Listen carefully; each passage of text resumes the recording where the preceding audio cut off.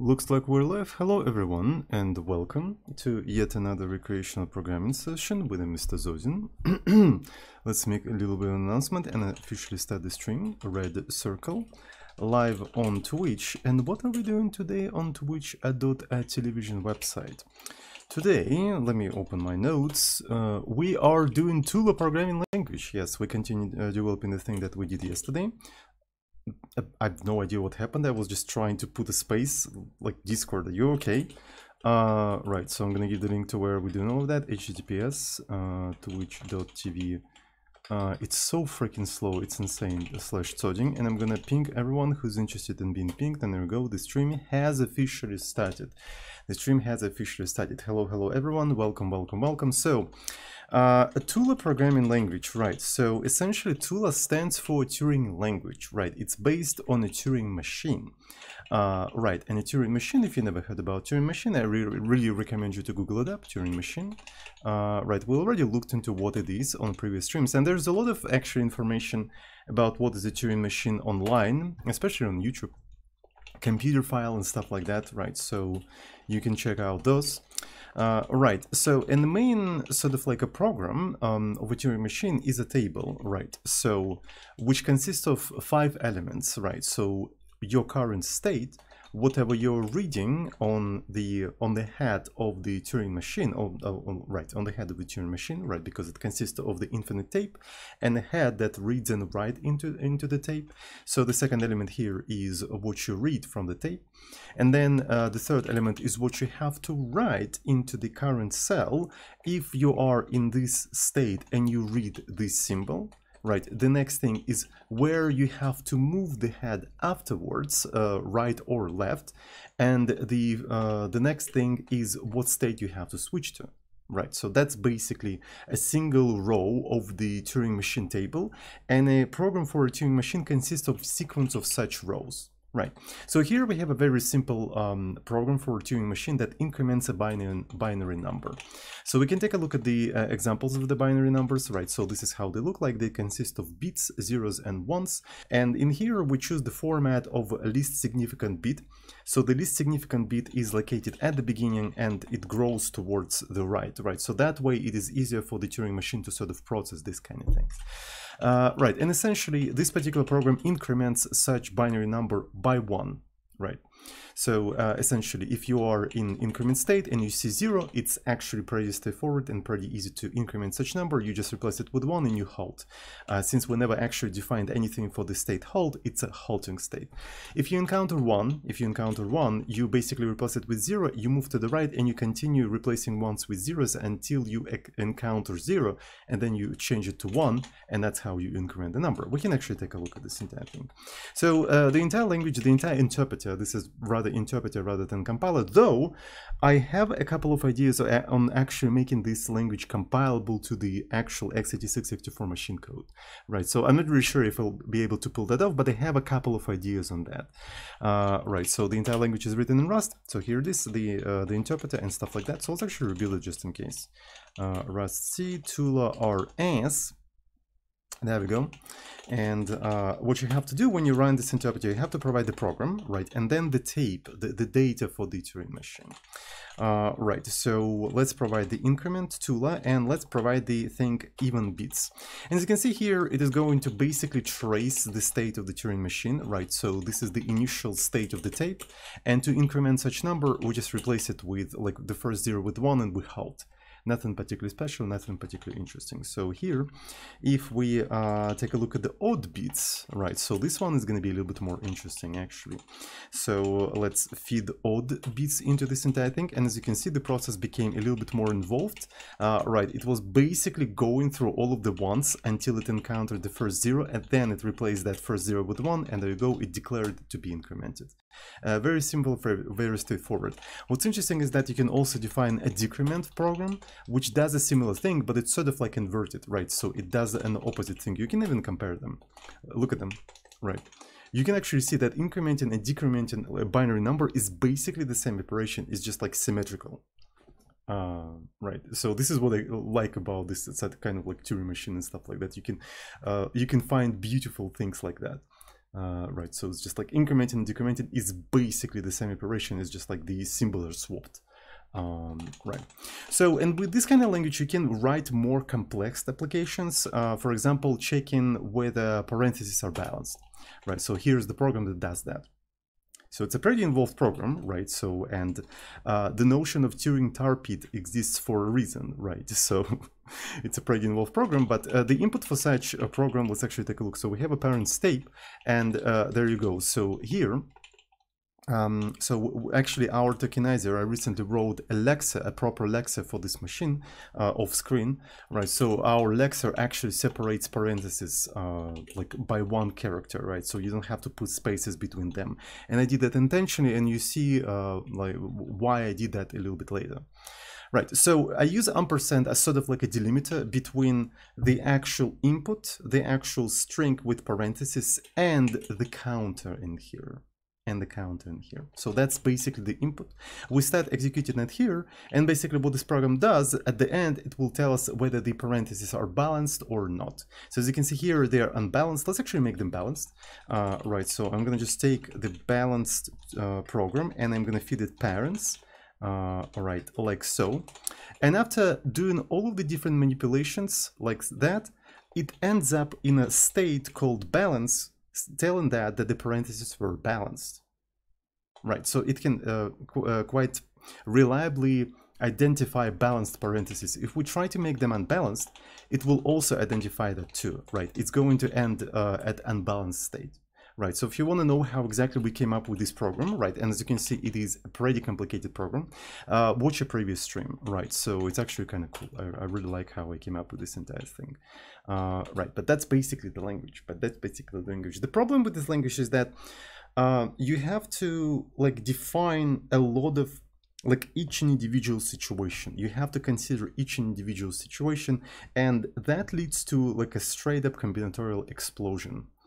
Right, and you can already kind of feel a combinatorial explosion in here. For example, there's a very good example here, right? So in this state, in the state dec1, we're basically skipping all of the parentheses until we encounter an ampersand, a delimiter, right? And what if we need to skip more things? Right, if we add to our vocabulary another symbol, I have to go through all of the places where I have situations like that and add additional thing in here, right? For example, I added, you know, square brackets, right? And it's like rather inconvenient. So in this particular state, this Turing machine is actually very difficult to program in. It is extremely difficult to program in. And one of the things I want you to do for this Turing machine is to actually implement some sort of a meta language on top of it, which allows you to generate rules based on abstract notions and stuff like that. So this is kind of like a the final look and feel, the final vibe, the final coziness of the language. People like to use word cozy to describe languages. I still have no idea what the fuck they mean by that. Right, so yeah, this is basically... Does it look cozy? Do we have any Zoomers in the chat? Could you tell me, is that a cozy language? Because I have no idea what that means. Is that a cozy enough? Yes, it is cozy. Thank you so much. Okay, thank you. Cozy was... all right. So we can try to implement something more complex, right? So specifically, we can try to implement whatever I tried to implement in here. And this is a very interesting program. It's a very concise program, precisely because we have all of these features that allows us to meta-generate things. And by the way, that language does not exist at all, right? So I just made it up. I just shaded it out of my brain. It straight up doesn't exist. I confabulated it like ChatGPT. So if we can try to implement whatever we have in here, which is rule 110, how would it even look like? So this is very interesting, right? So rule 110 by itself is a Turing complete thing, right? So then we have a Turing machine, so that means it should be possible to implement rule 110 in Turing machine. It should be possible. How do you link this language with ready? I will think about that actually. I was kind of thinking about maybe implementing visualization of the state of the machine in Raylib, not really calling Raylib from the language, but embedding Raylib into the interpreter, so it shows the like what's going on inside of the Turing machine. Right, so maybe slap some shaders into that, and maybe that will make a banger video, right? So because people like visualizations and stuff like that, you know, 3 blue 1 brown style, right? No. We'll see. So first we need to implement the language, right? So we have to have something that looks like the language that I want, and then we can think about like nice things, nice visualizations and stuff like that. Let's try to implement rule 110. How about that? Right, so we need some sort of a tape. All right, so rule 110 tape. So what's gonna be the input? So I suppose the input is going to consist from bits, right? Bits, these ones.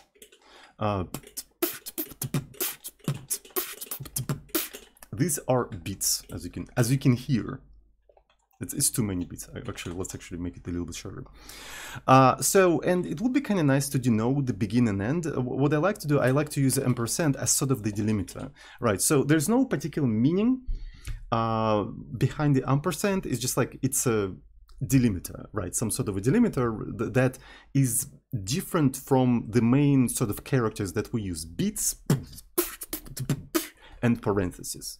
I'm really sorry. Yeah, beatbox. Yeah, beatbox, exactly.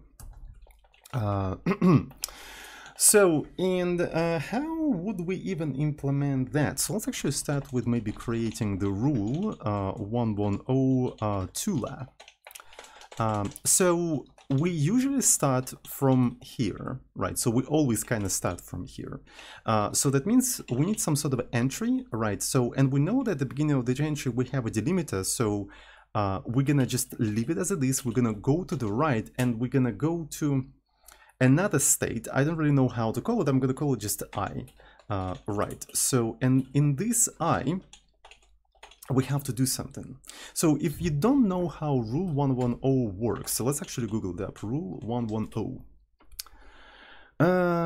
So, by the way, I think I need to acknowledge the subs. Let me quickly acknowledge the subs, because people are subscribing, giving me money and stuff like that.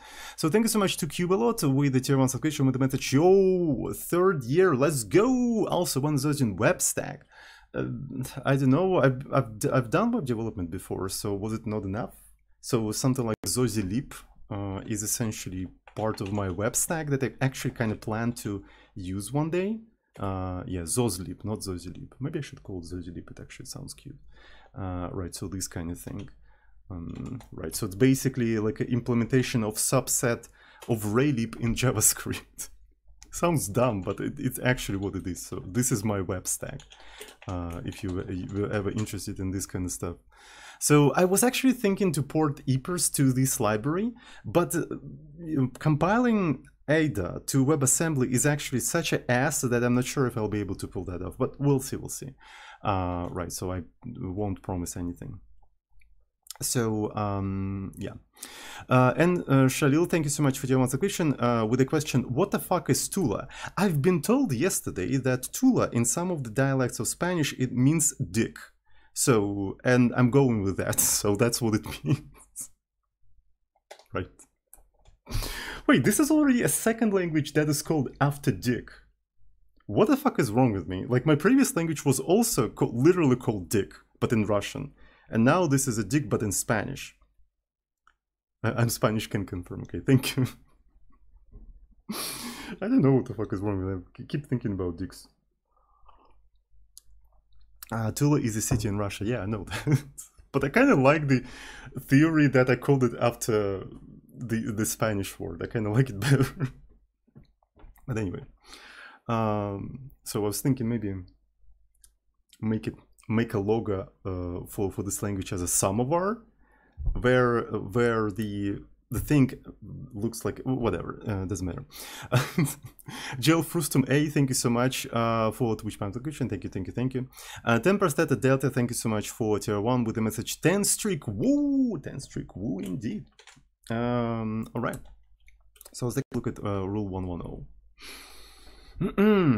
So yeah, essentially the idea of rule 110 is that you have a window of 3 bits. So it's a one-dimensional cellular automaton, right? So it's a one-dimensional one. So something like a Conway's game of life is two-dimensional one. This one is one-dimensional, right? And essentially you slide the window, right? You slide the window and you compute sort of like the next state of this entire thing, right? And depending on what pattern you see in that window, you have to actually replace it with a different bit.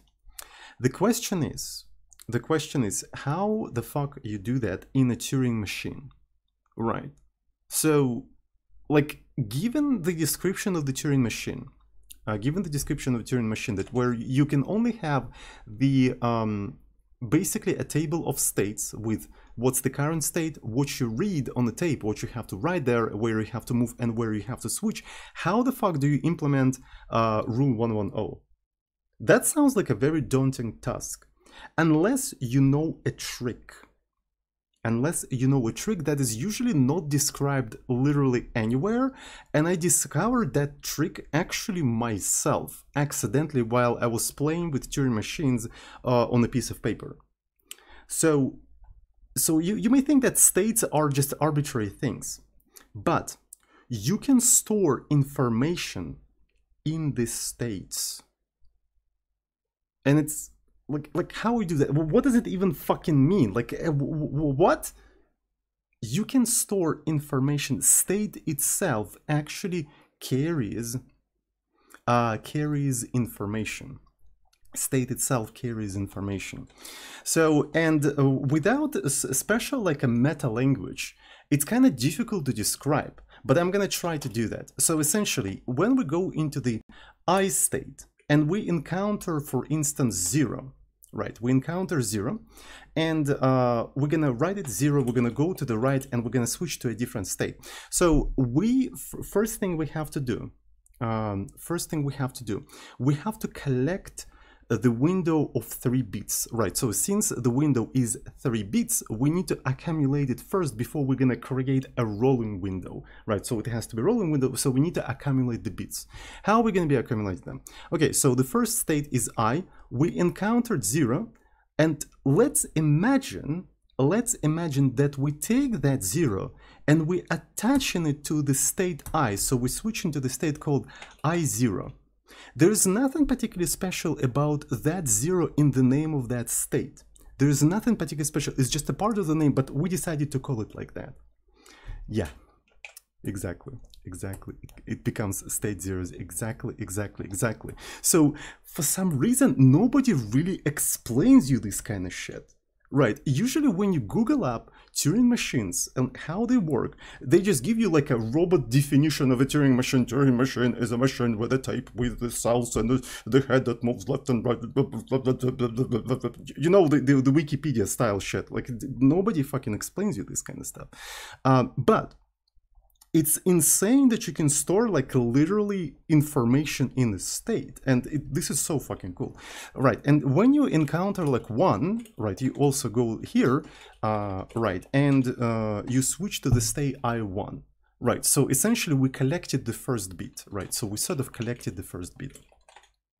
Okay, then we need to go to the state I0, right? And in a state I0, we encounter 0.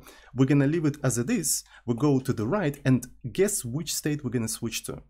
We're gonna switch to the state I00, right?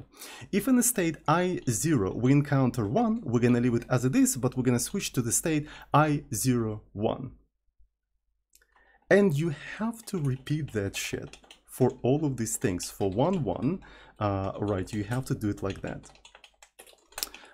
Right, and now you have to define, right, if you are in this state, you encounter 0, right, so you encounter 0, you go to the right, you go into 0, 0, 0, right, and you see the combinatorial explosion, right, so it is pretty cool that you can store information, in the state, but it creates a very nasty combinatorial explosion that is very difficult to manage.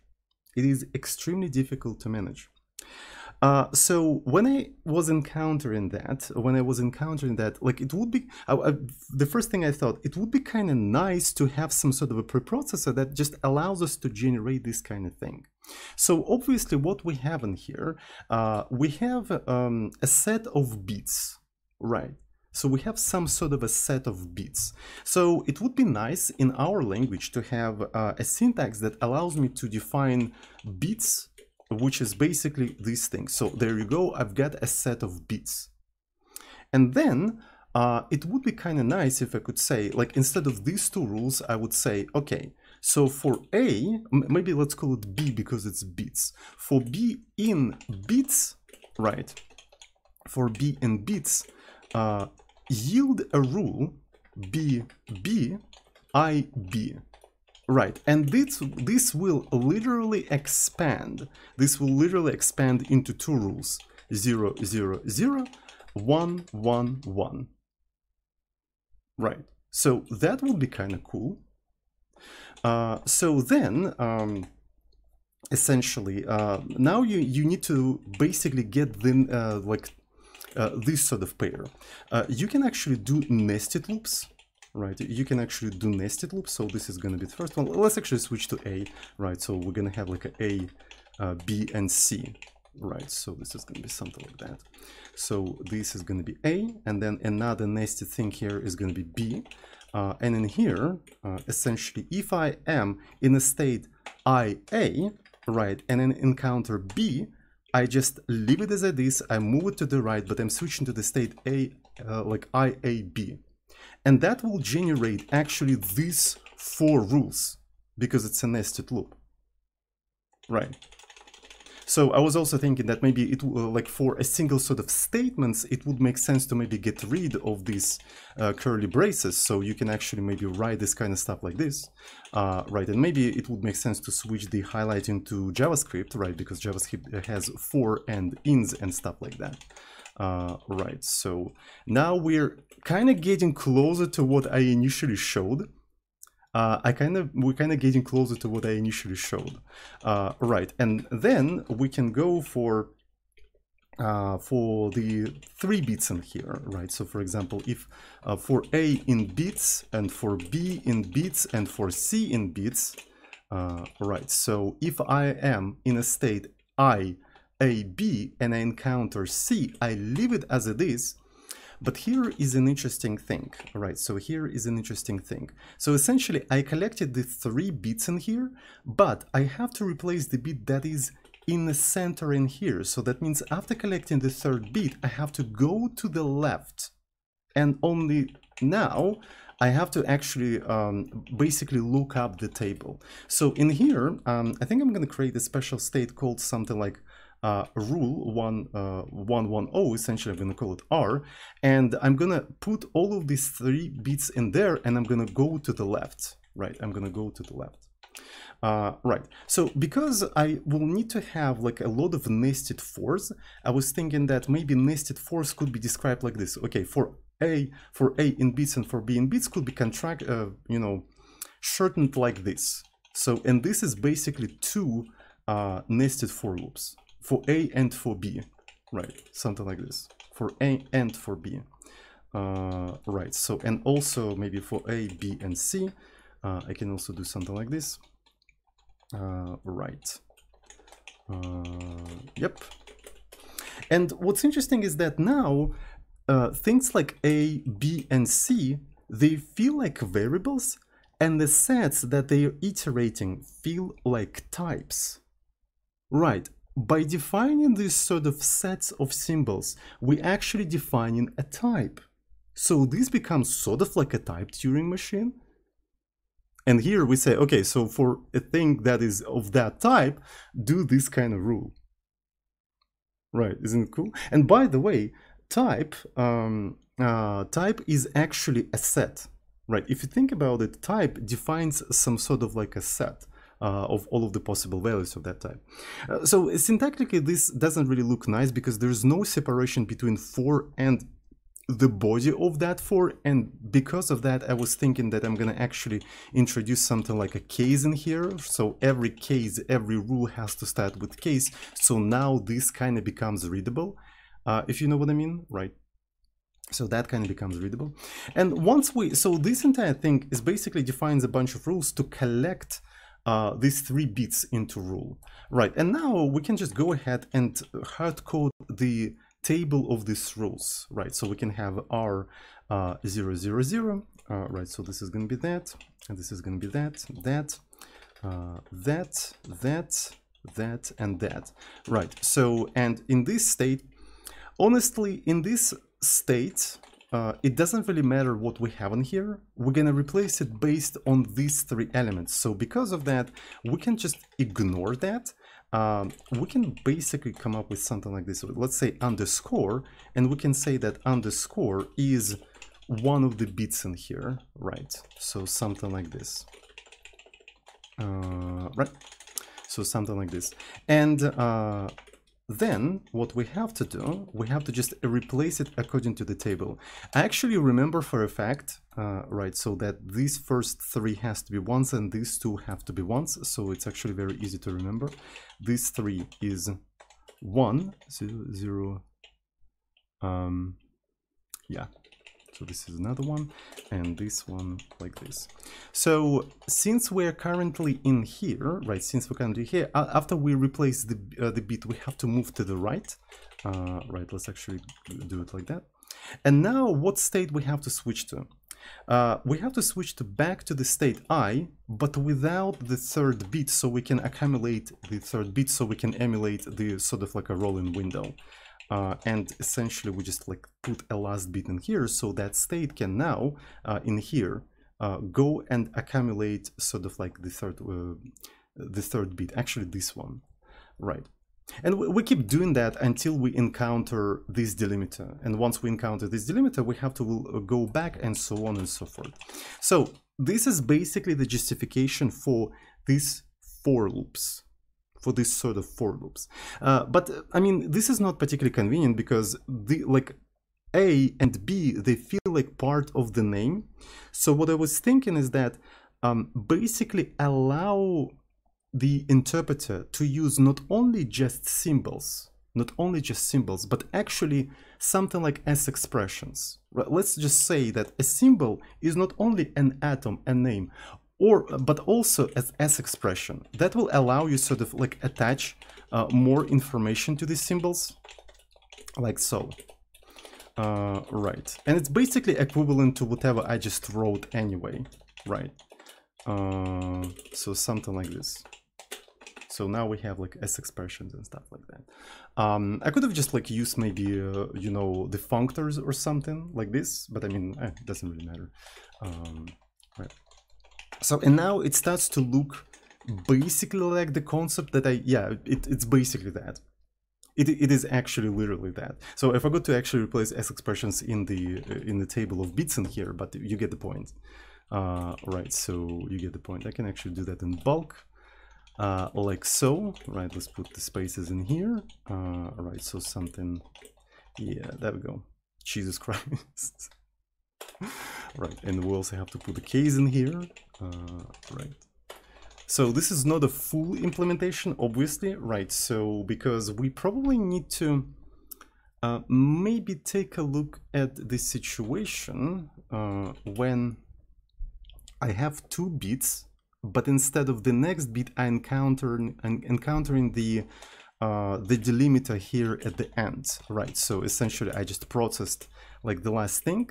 I then went here, right? So we collected that and stuff like that. And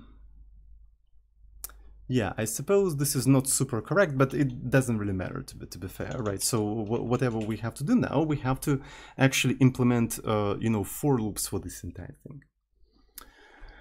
For loops for this entire thing. Sounds interesting, right? So that's basically the language that I want to have.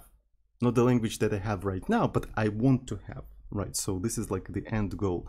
I was also thinking to have maybe if conditions in here, right? So for the situations when I'm basically like doing nested loop, for two sets in here, right? And maybe I want to, for whatever reason, exclude the bits in here that are equal to each other, right? So I can say that A and B should not be equal to each other, right?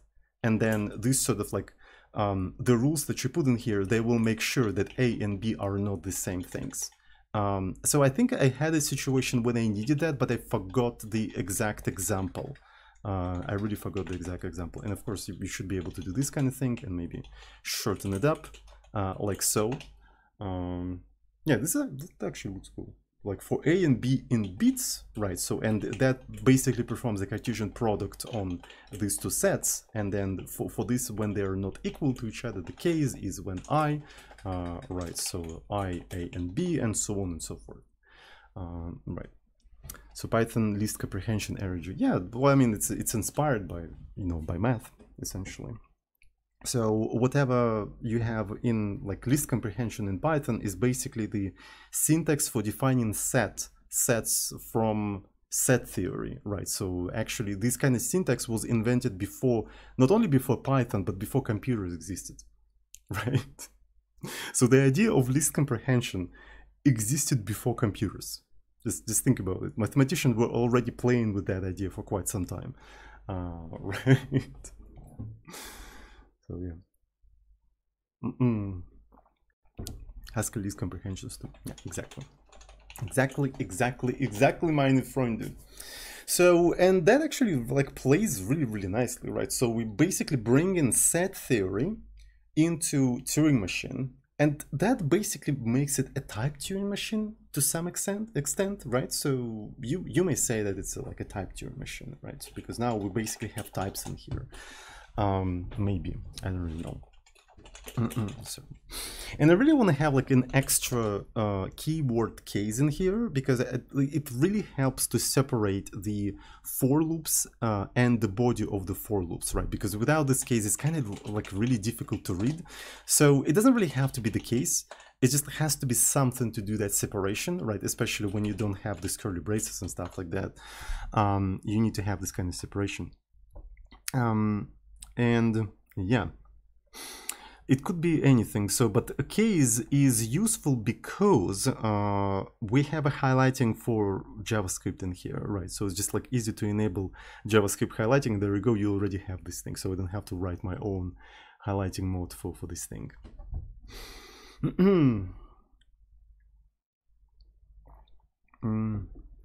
Greek philosophers wrote Turing machines on paper too. Interesting. To be fair, it's just a formalization of the algorithm.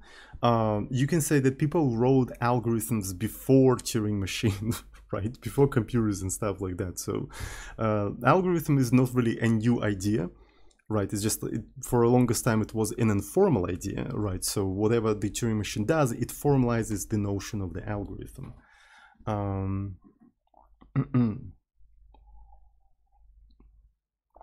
It just formalizes the notion of the algorithm. And since we established this like very interesting syntax, can we just go back to the balanced parenthesis shit and make it more readable? Right, so let's actually take a look. So here is the balanced, right? Can we make this shit more readable? Because this is freaking unreadable. Right, so that would have been nice, I think. That would have been nice. So thank you so much, Seprasi, for a tier 1 subscription with the message 10th month contribution to the struggling Jeff Bezos. Thank you so much. Algebra algorithm. In fact, they come from the same word, from the name of the Persian mathematician, Al-Khwarizmi, if I'm not mistaken, right? I forgot his full name. So he wrote a textbook for algebra, and for whatever reason, we also started to call the sequence of actions after his name, right? I don't really know how it came to be, but yeah, Al-Khwarizmi, Muhammad ibn Musa Al-Khwarizmi, yeah. Yes, it's him. Very cool Persian mathematician.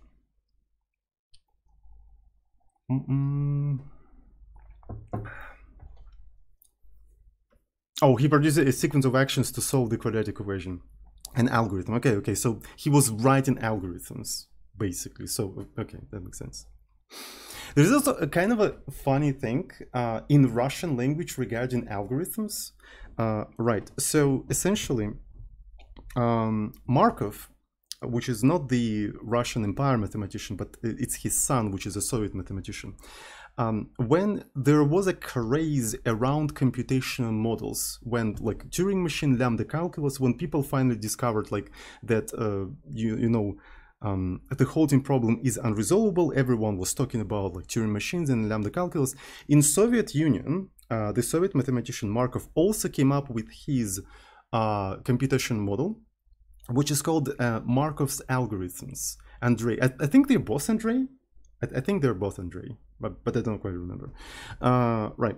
So they called algorithms Markov algorithms, and they're actually very interesting. So essentially, they are tables. So they operate on the string of symbols, and the program is basically a pattern and what you have to replace that pattern with. So basically pattern of the sequence of symbols and replace that pattern with another sequence of symbols. And what you're supposed to do, you have to iterate this string from left to right and see that does that pattern fit? Okay, replace it with that one. And that is actually Turing complete system, right? So he was playing with that.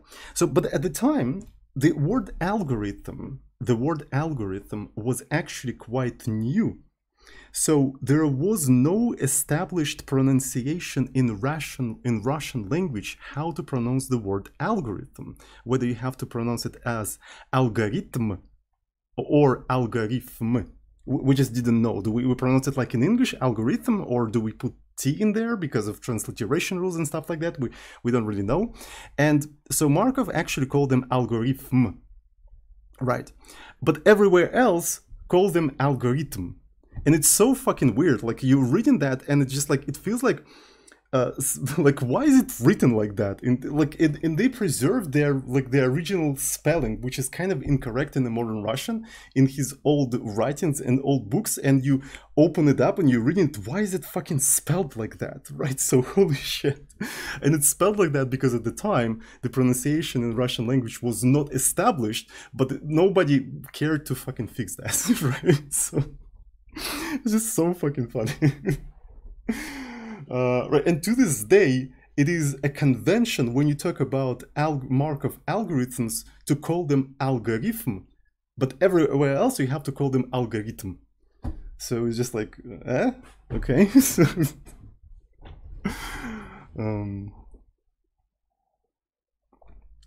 interesting, yeah, it's kind of bizarre. But to be fair, it's not really that popular a computation model, so nobody really studies it that much. So, but it's kind of interesting. I heard that you can kind of simulate this kind of model with just a sequence with regular expressions, right? So, yeah, but basically you can have a table of regular expressions, and you can demonstrate that the table of regular expression is basically Turing complete, and you can basically write like Turing complete programs with that. So sort of mimicking the Markov algorithms.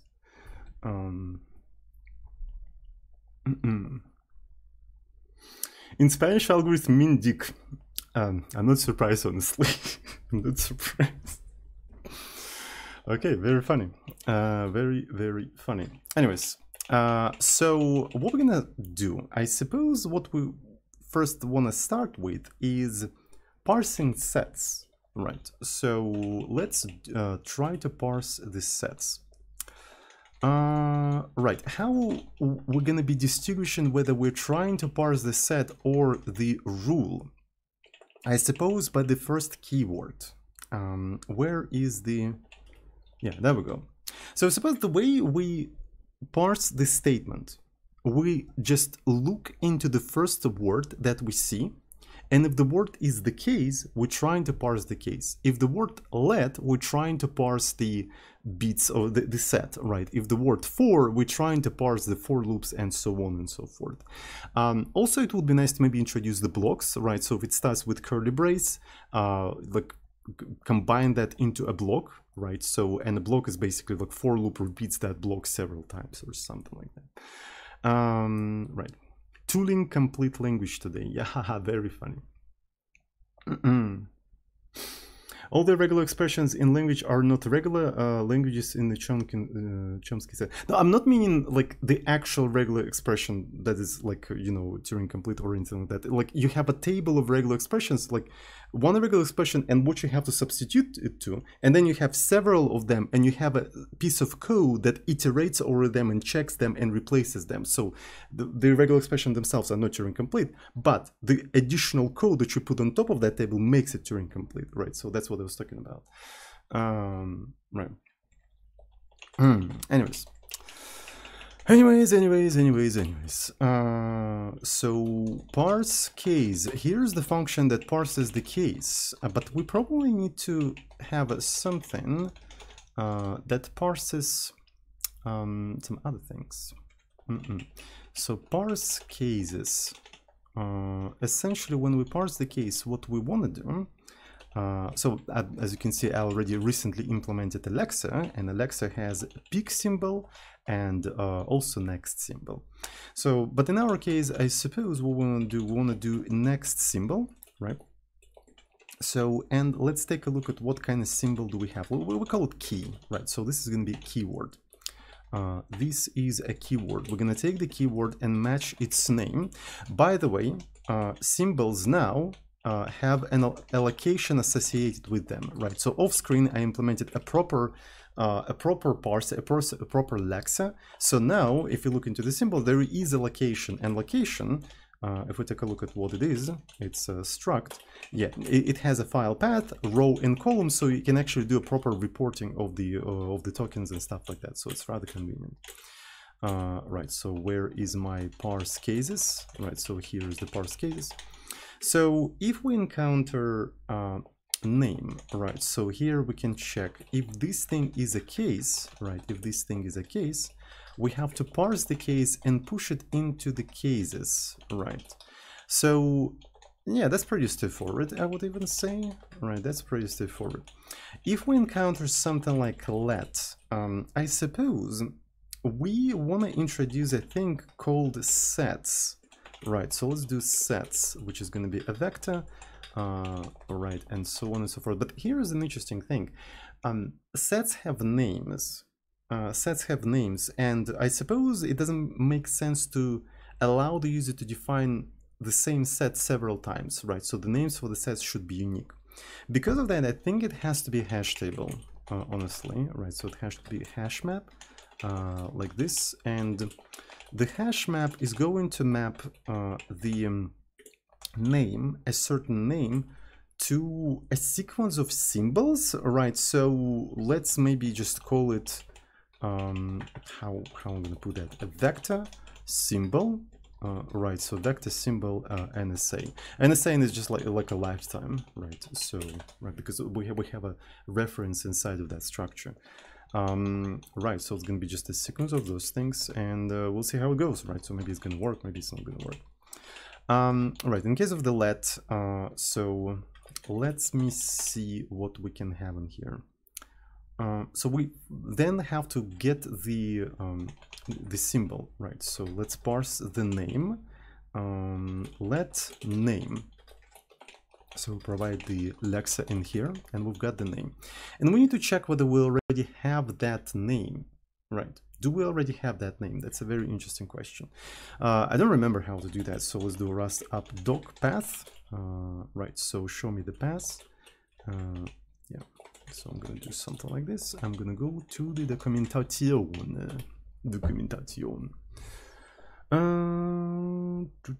So we get some subs. Thank you so much, Yak and Shears. That's a cool name. Thank you so much for Twitch Prime. I really like it. So there we go. So where is the API? Oh, I'm sorry if it was too loud.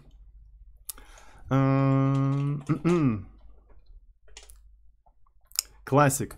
Yeah, I love Rust, but you by the way, before you criticize Rust, you obligated to say I love Rust, but, and there you go.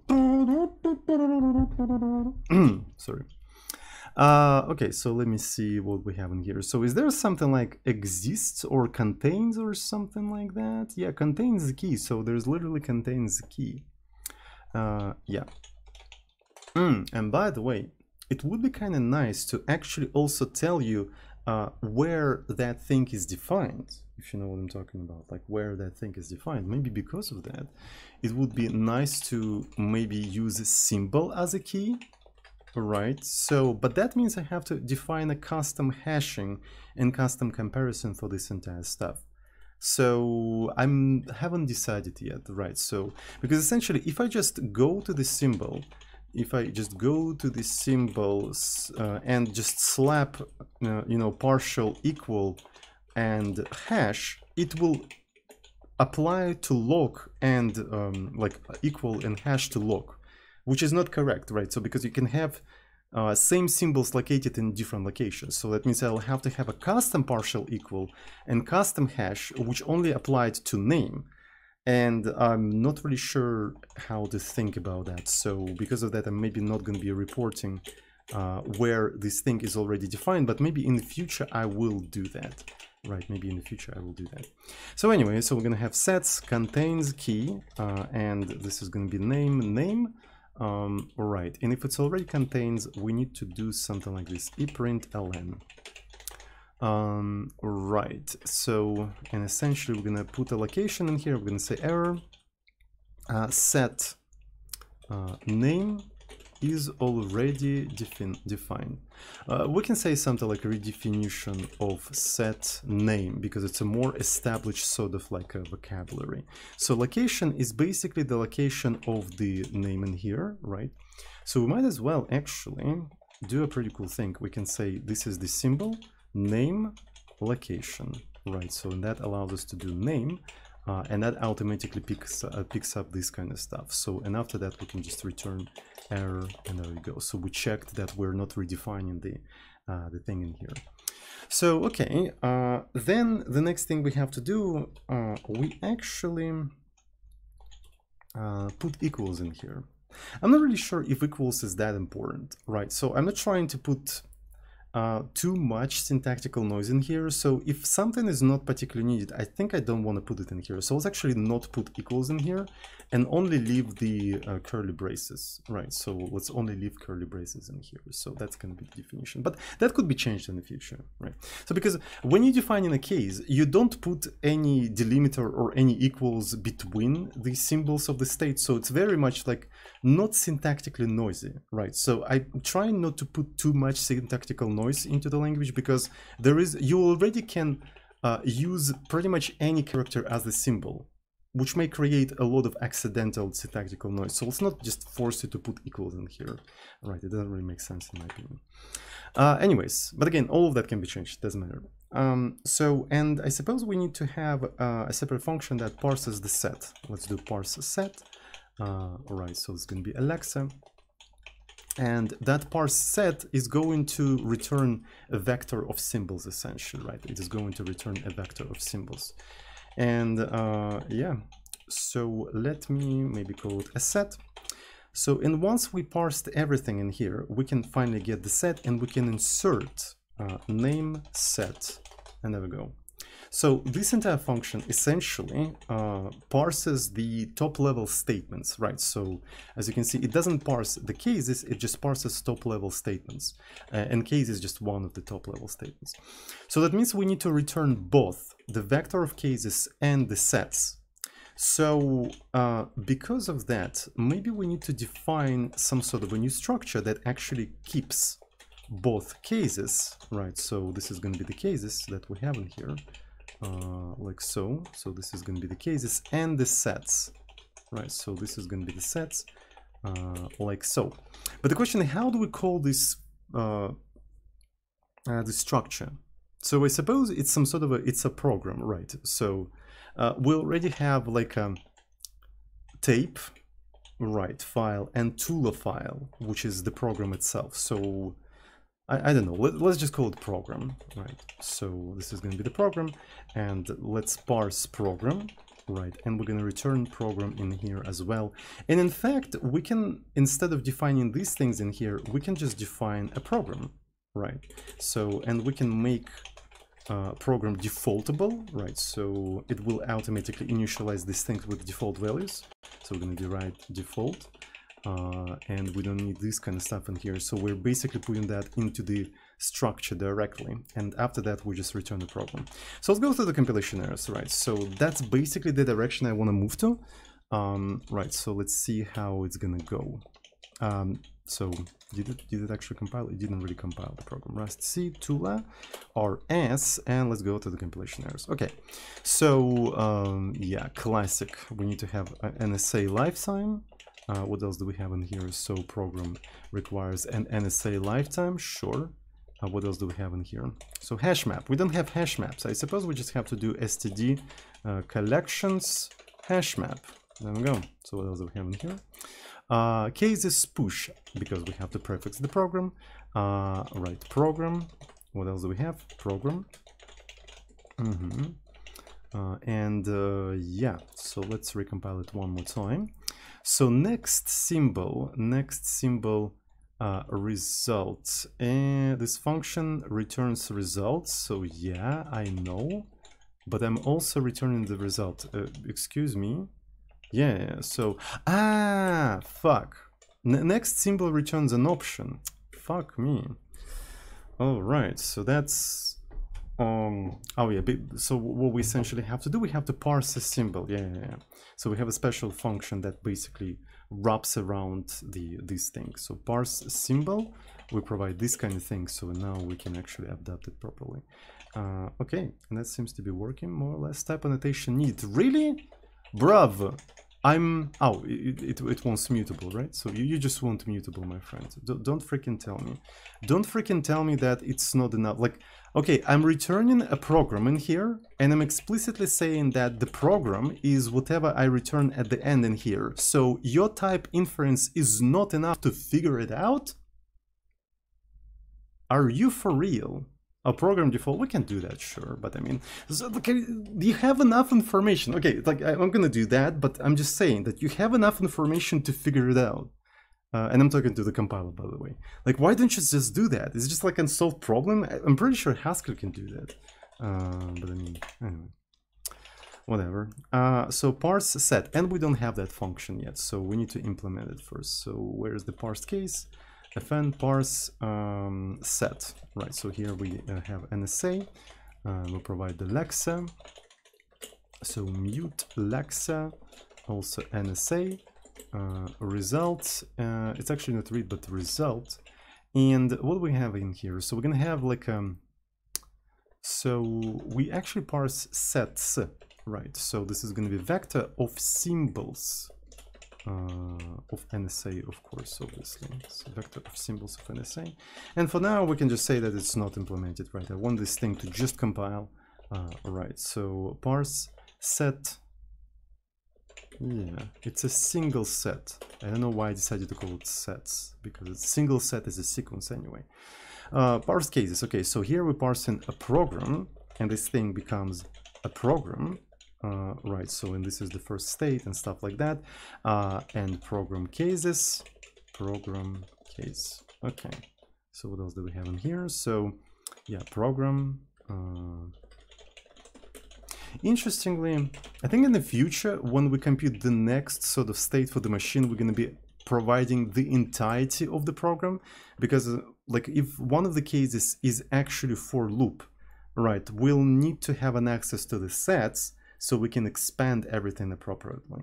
Right, so and the question is, how do you even interpret this thing? Right, so it's kind of cool that we came up with this thing, but how do we interpret that? Right, so there's one approach, which is a very dumb approach. Literally implement the preprocessor and generate each individual rule in a combinatorial explosion fashion. We can do that, and that will kind of work. But I have a kind of a different idea, and essentially treat it as an interpreter. So as of right now, how do we compute the next state? How we match the cases, right? So if I take a look at the increment, right, so it's pretty straightforward. So I look at the first case, and I see, does it match? Does it match? And if it matches, I apply that, and then I repeat the process, and so on and so forth. And then I go to all the cases. We can do the same thing with this thing, we can basically parse an AST of all of these expressions, and we can treat, for instance, this entire thing, like this big entire thing, as a single case. And then we can basically ask this case, is the current state of the Turing machine matches this case? And how matching would look like, right? So essentially the matching will look like basically trying to interpret that. So we're essentially going to be treating these things as variables of type bits, and then we can look into the state of the virtual machine and pattern match the state of the virtual machine with these variables with these types. And that will kind of achieve the same effect, if you know what I'm talking about, right? So as I implement it, you will see what I mean, right? So, but I think it's a right way to go, because again, because of the combinatorial explosion, like you will generate a lot of rules and it will slow down the entire thing significantly. I think it would be better to just literally interpret this entire thing, but interpret it in a way that acts like we expanded all of these rules, right? So yeah, that's basically my idea essentially for this entire stuff. We'll see how it goes. So all of the details on like how all of that works and stuff like that are definitely going to be in the final video, right? So because all of that goes towards a YouTube video, it's going to be super cool YouTube video, I hope, right? So where I demonstrate a lot of cool things in this language, and also some insights that I've got about Turing machines and stuff like that when I was playing with them.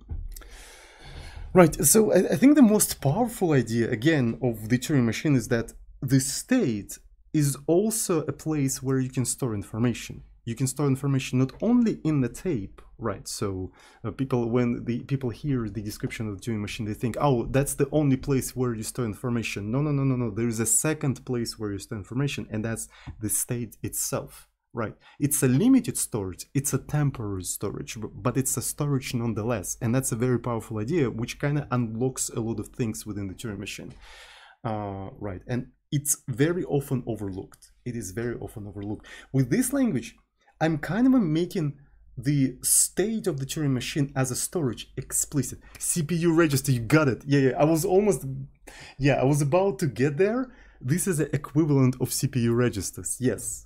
This temporary storage, like in the states, is basically CPU registers. And you can get that idea even further. You can get that idea even further. Speaking of generating an efficient assembly out of that thing. If the state where you store information is basically the registers, who said I can't store these things in literally registers? RAX, RBX, RCX, and so on and so forth. And we're already talking about exact specific machine, which is x86-64. And what's interesting is that x86-64 is not it has a random access memory, right? It doesn't have a sequential access memory. Because of that, instead of lefts and rights, we can basically have a variant of Tula where you have to provide an exact address where to jump to. So you have an infinite memory, like logically infinite, right? So logically infinite memory. And essentially, instead of moving left and right, you provide an address. And where can you get that address? You can get it out of the registers, right? You can get it out of the registers. And that is already something that you can like generate x86-64 assembly out of. So yeah, so you can do also plus address, minus address. Yeah, you can actually get a lot of cool shit out of that idea, right? So yeah, it's so freaking cool. I don't know, the thing about Turing machine is that at the first glance, it sounds like a freaking boring idea.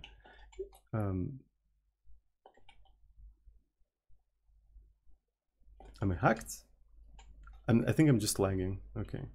So it sounds like a freaking boring idea, but once you like try to play with this idea, you realize how freaking powerful it is. And imagine Turing came up with all of that shit alone without any freaking computers. So he came up with this shit to invent computers, right? So it's freaking insane. Just going the same path that the Turing went and realizing all of these things that he probably also realized is fucking insane. It's just like, it's like, wow, what the fuck? Right, and my ultimate goal, by the way, also going to be implementing a universal Turing machine, a Turing machine that can interpret other Turing machines. But I mean, effectively, if you implement rule 110, you basically did that. Right, so because rule 110 is Turing complete, so you're basically interpreting another Turing machine. Right, so also, you know what would be cool? Implementing a brainfuck interpreting this. I wonder how is he gonna react to the state of programming today. I don't know, honestly, to be fair. Maybe he would not even recognize it as programming, to be fair, per se. Right. He would be probably more interested in whatever is going on in computer science. Though, the thing is, he was not a theoretical person. That's the thing. Right, so he was very much practical person. So everything he was doing is not doing like just, you know, for the sake of intellectual masturbation. It was also like really applicable in the real world. Yeah. So, anyways, so I'm already streaming for 1 hour. I think it's time for me to make a small break and make a cup of tea. So yeah. All right, so let's continue. Let's continue working on this entire thing. And what's the next thing I want you to have in here? I don't really know, so but let's actually go ahead and go to the compilation errors. So we still have compilation errors in here.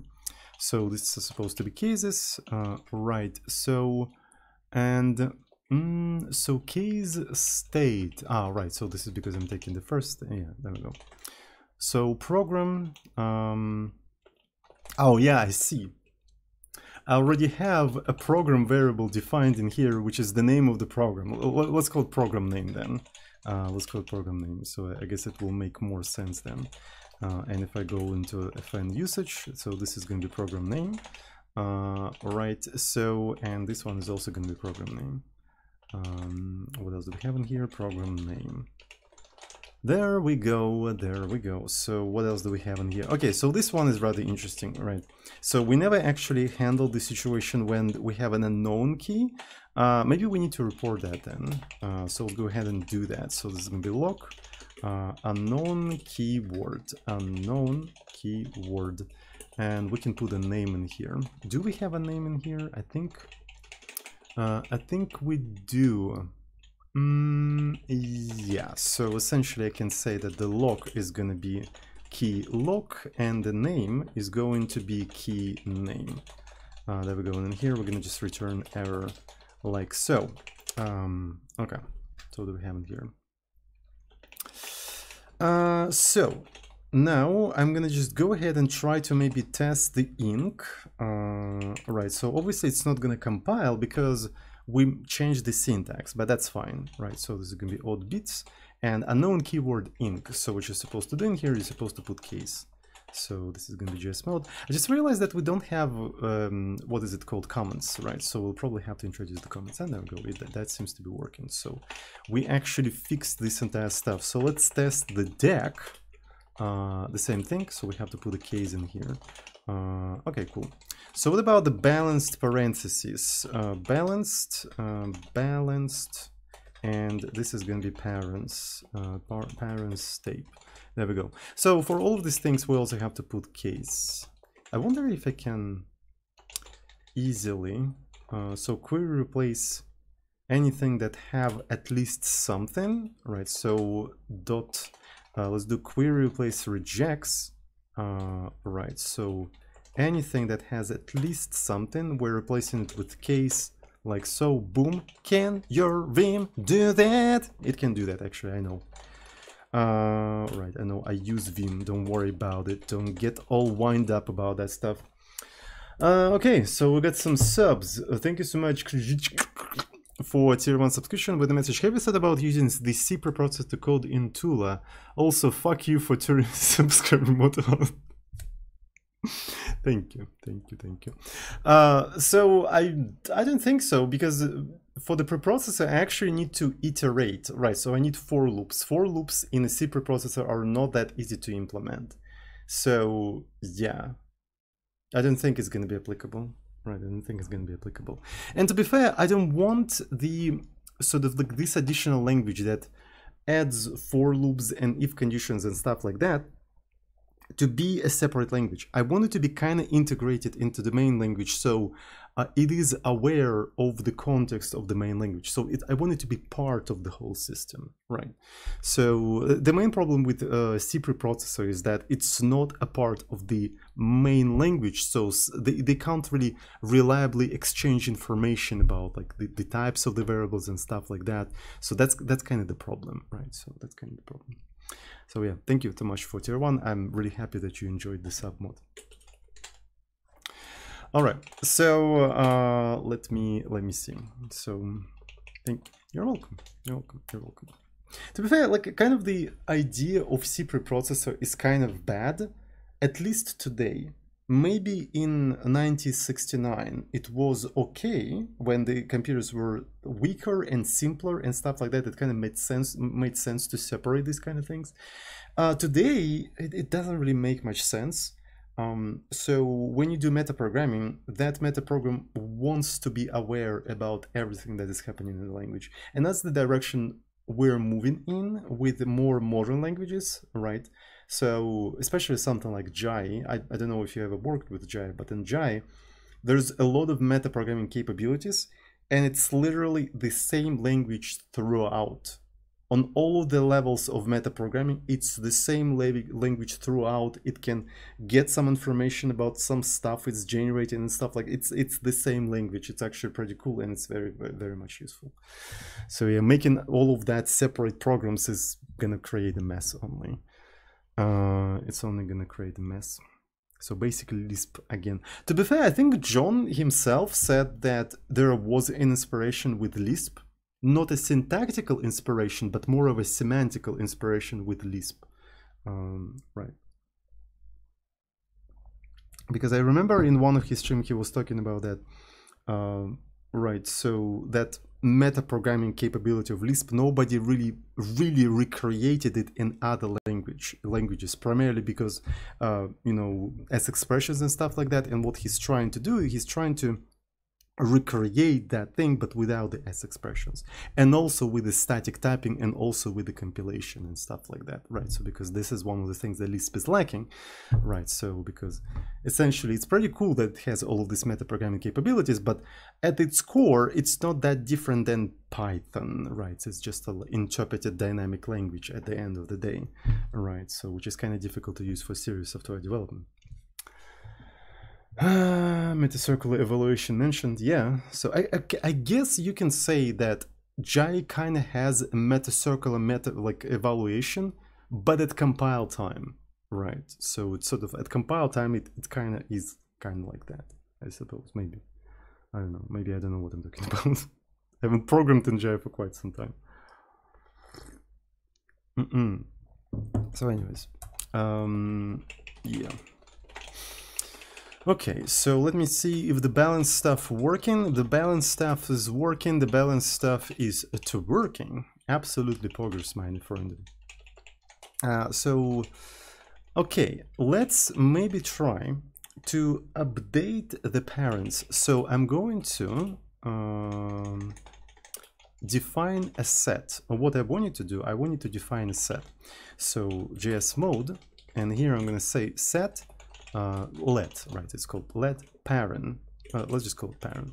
And the parent is going to be something like this. But here is the problem, right? So the parent is going to have a special meaning, right? Because we're going to have S expressions. So maybe to denote that I mean parentheses literally, I'll have to say something like that, right? So maybe there will be a special syntax that essentially allows you to reinterpret special symbols as just regular symbols by putting them inside of a quotes, right? So I think it's fair, right? I think it's fair. Anyways, so let's try to run this entire thing, and yeah, parsing sets is not implemented yet. So there we go, 227. There we go. So how are we going to be doing all of that? So the first thing we need to do, we need to take the curly brace. Right, so we need to take a curly brace. So it would be kind of nice if we had a function, something like expect symbol, where we could put Alexa in there and we can say maybe even several symbols, right? So just allow expect in several symbols. And the symbols that I'm going to expect in here is going to be you know, this thing, right? I'm expecting this symbol and I don't really care about it, so I'm gonna ignore it right away. The only reason I'm like taking it out of the lexer is just to check that it's there, right? So, and then here I also expect this thing, and afterwards, right, so I'm just pulling the symbols between the open curly brace and close curly brace. And the reason why I want to have several of them is to maybe reuse this function when I'm parsing the arrows, right? So here, where I'm parsing, yeah, there we go. So here, where I'm parsing the arrows, I essentially can say expect symbols, right, and I can just say expect these specific symbols and effectively get rid of all of that stuff in here, right? So basically tuck this entire check behind that function and reuse that function every time you expect a fixed amount of like fixed set of symbols, so to speak, right? So let's try to define this function and see if we can implement that. So obviously it's going to have NSA. Obviously it's going to have NSA, and then we're going to just return what? Just a symbol, right? So, and we're gonna have expected names in here, right? So expected names, and this is gonna be just a slice of the string. So I'm not sure if they're gonna be behind the NSA thingy, but we'll see, we'll see. So maybe not, it doesn't really matter like what kind of lifetime they have. Right, because we're going to be just like comparing them to the symbols. All right, so and essentially what we're going to do, we're going to parse the symbol, right? Lexa, just parsing the symbol, NSA, yeah. Right, and yeah, I think that is basically it. So this is the symbol, right. And afterwards, I think I can just iterate through the names, name in expected names. And if symbol name equal to one of the expected names, we simply go ahead and return OK, that symbol. Right, if we iterated through all of the expected names and we didn't find anything expected, we have to report an error saying that expected one of those symbols but got that shit. Right, so how are we going to be doing all of that? We can maybe organize some sort of a buffer, right? So which is going to be string. So we can call it, yeah, let's call it a buffer, and I'm going to iterate through the expected things in here. Right, and I just want to append them in there. All right, so I'm going to just write into the buffer. So this is going to be the name, like so, and it's going to be separated by commas. But I suppose it would be better to enumerate all of these things, right? So now we have some sort of index in here, and if index is equal to 0, we're just doing that without any separation. But if it's greater than 0, we're going to be doing the separation like so. Right, so, and there we go. So now we can say expected buffer but got name, right, but got something else, I suppose, got symbol. So name, symbol, name, there we go. So another thing that I like to do in here is that for the last one to put some sort of or, I already done that several times, right? So if you have several things in here, A, B, C, D, you want to basically separate them like that, and for the last one you want to put or, right, if you know what I mean. So for the last one you want to put or.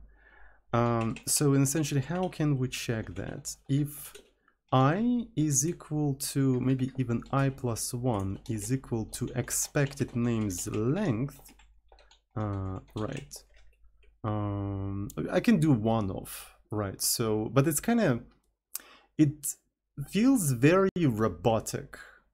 You know what I'm talking about? It feels very robotic. I really like when it's that. Right, so when you say one of these things, it gives it off immediately as automatically generated. But if you have two variants, like C or D, it just automatically kind of looks nice, if you know what I'm talking about. It doesn't really feel, you know, robotic or automatically generated. Right, if you have several of them. If you start having a lot of them, it does feel automatically generated, but yeah. So I don't know how to explain that, I just like it a little bit better. But it is automatically generated. Yeah, but we don't want the user to suspect that. I don't know. It's just like an aesthetic decision, right? I don't really know how to explain that. I just feel like it. I'm an artist. I see that way. You know what I'm talking about? I'm an artist. I'm a performance artist. Anyway, so yeah. So essentially gonna be like that. And if we have two of them, so only these two conditions will fire off effectively. The vision, yes, the vision, the end vision that I have in there. So yesu, kawaii freaking desu. All right, so let's maybe go through all of these things. So I wanted to compile this entire stuff. All right, so what do we have? Name string oof. Oh, that's very interesting. So when I was iterating slides, it was not considering them like pointers. That's so bizarre, honestly.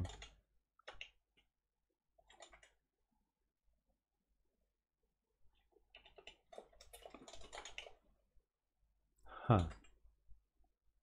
All right. So iter. Maybe because of it's kind of weird that for the symbol name I had to do this kind of thing. That is so bizarre. What if I do it like that? Is it going to I literally have to do it like that. That's so bizarre. Like, why symbol name is all of a sudden dereferenced? I have no idea, honestly. So right, yeah, so that may sort of cause errors, but it now will cause errors because we're writing into a string. Right, so we're writing into a string. All right. So that seems to be compiling. Look at that. That's pretty cool. So, and now, actually, so when we parse in this step, we don't really have to do that anymore.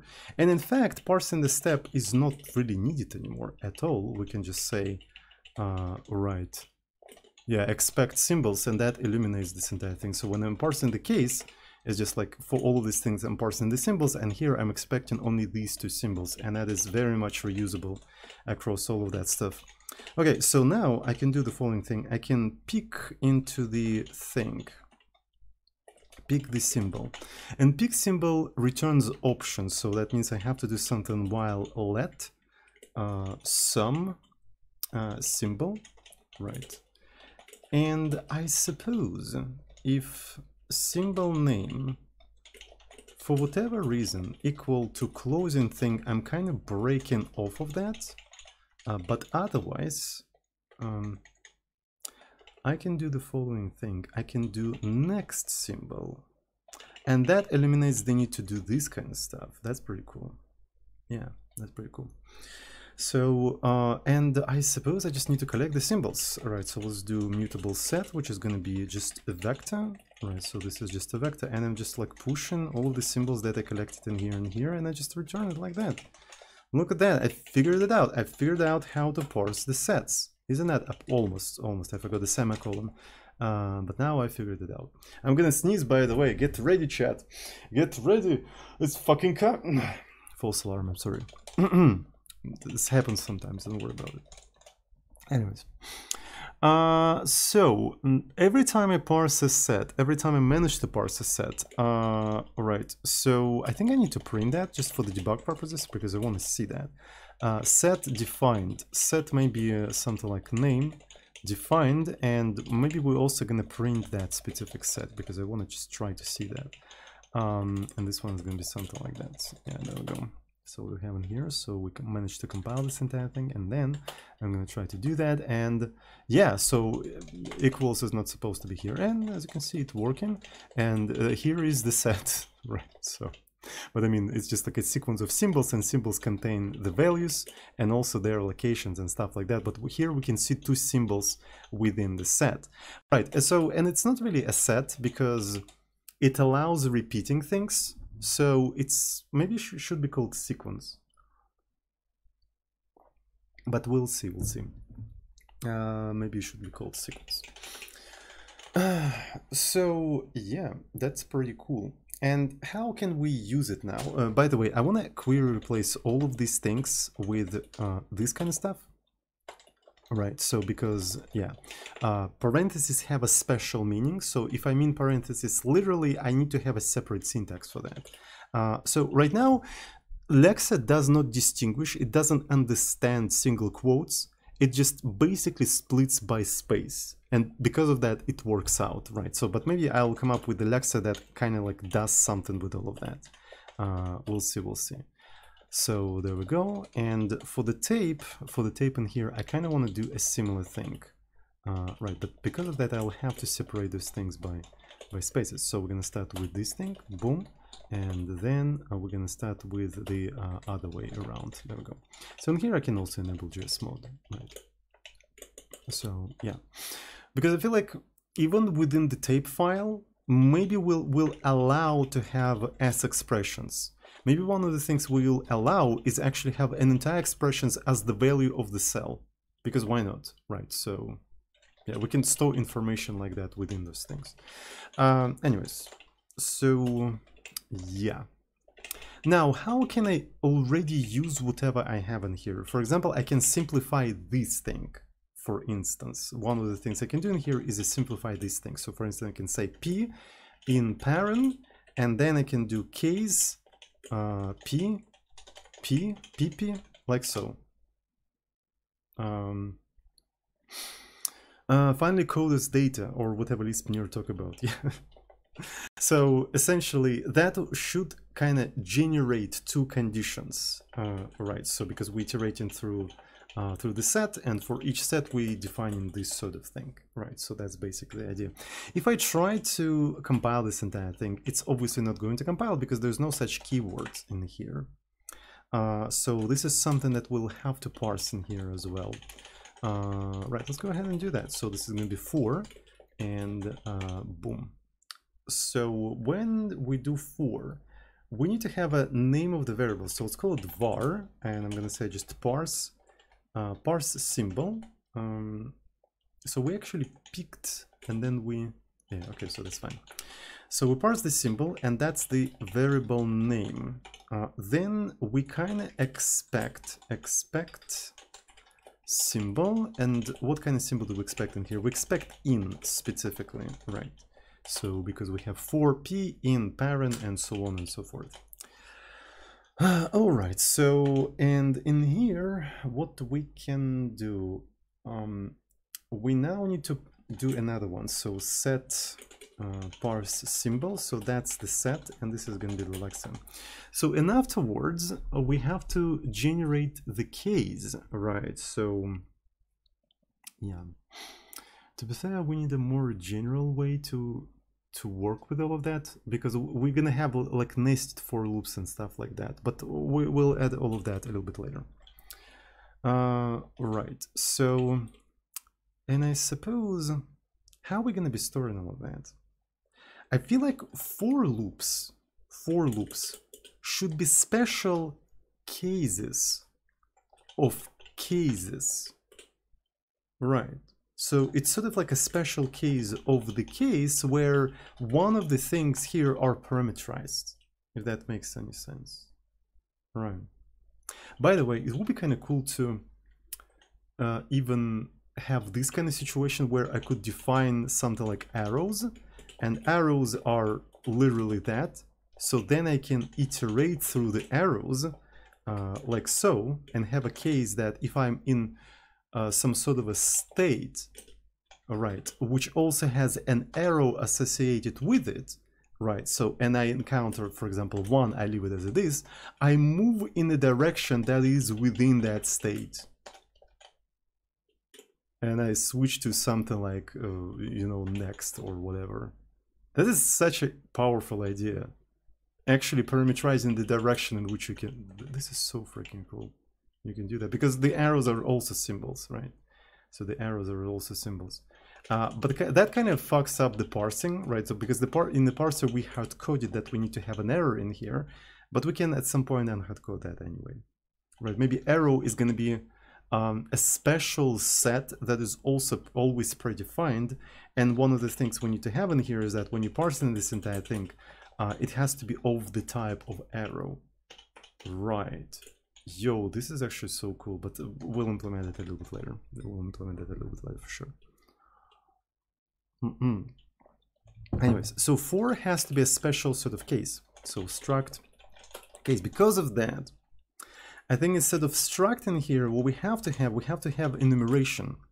Let's call this enumeration statement, right? And so essentially here, what you can have is case statement, right? So this is going to be the case statement, and a for statement, like so.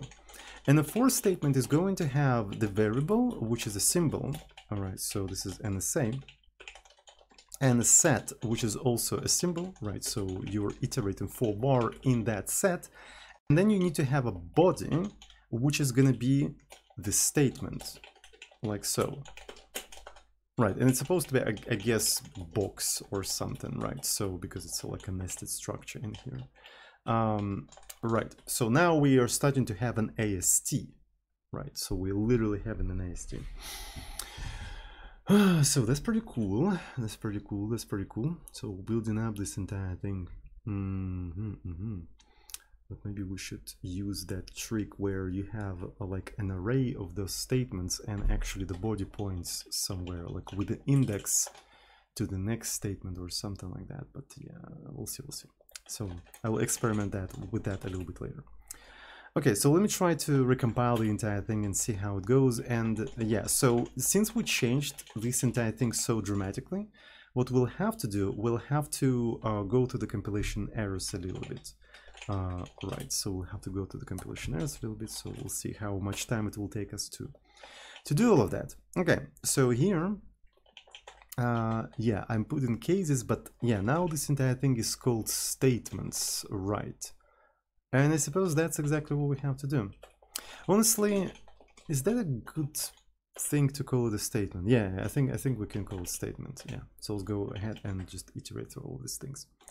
Parse. Yeah, parse case. Yeah, we have to call it a case. So this is going to be a statement. But maybe, you know what? I'm just thinking, honestly. So what if I just have a statement as a separate thing? And as a separate structure in here. Is that a good idea? Will it make it a little bit easier? Because I can't really predict it if it's going to be a little bit easier for us to work with or not. I'm really not sure. Right, so we can do something like that, and the case is going to be a thing that encapsulates the case, but for the for loop we have this kind of thing. So is it going to be easier for us, or is it not going to be easier for us? I'm not sure.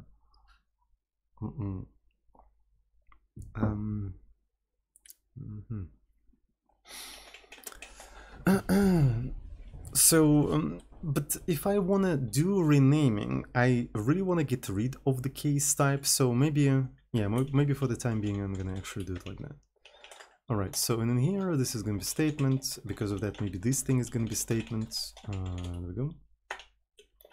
So this is going to be the statement, and here this is going to be statement case. Right, so specifically we're doing the case thing. No, it has to be the case. It has to be the case. Alright, so program statement, and this is going to be statements.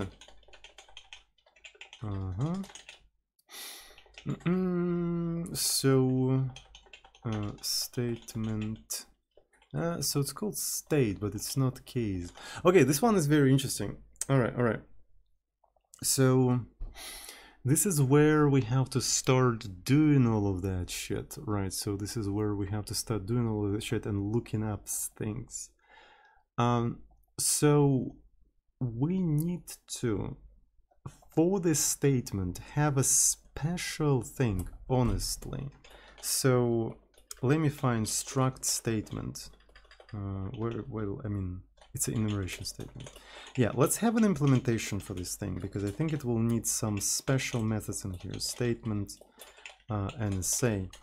So, and I want to have a function that accepts the state of the machine, right? So a symbol and a say. And also it accepts the read, also the symbol, all right? So it accepts that. And then what it should return, it should return right arrow and the next, right? So it needs to return all of these things in there. Right, so let me see. So it's gonna be symbol, NSA, NSA, symbol, NSA, right? So it needs to return this thing. But here is the thing.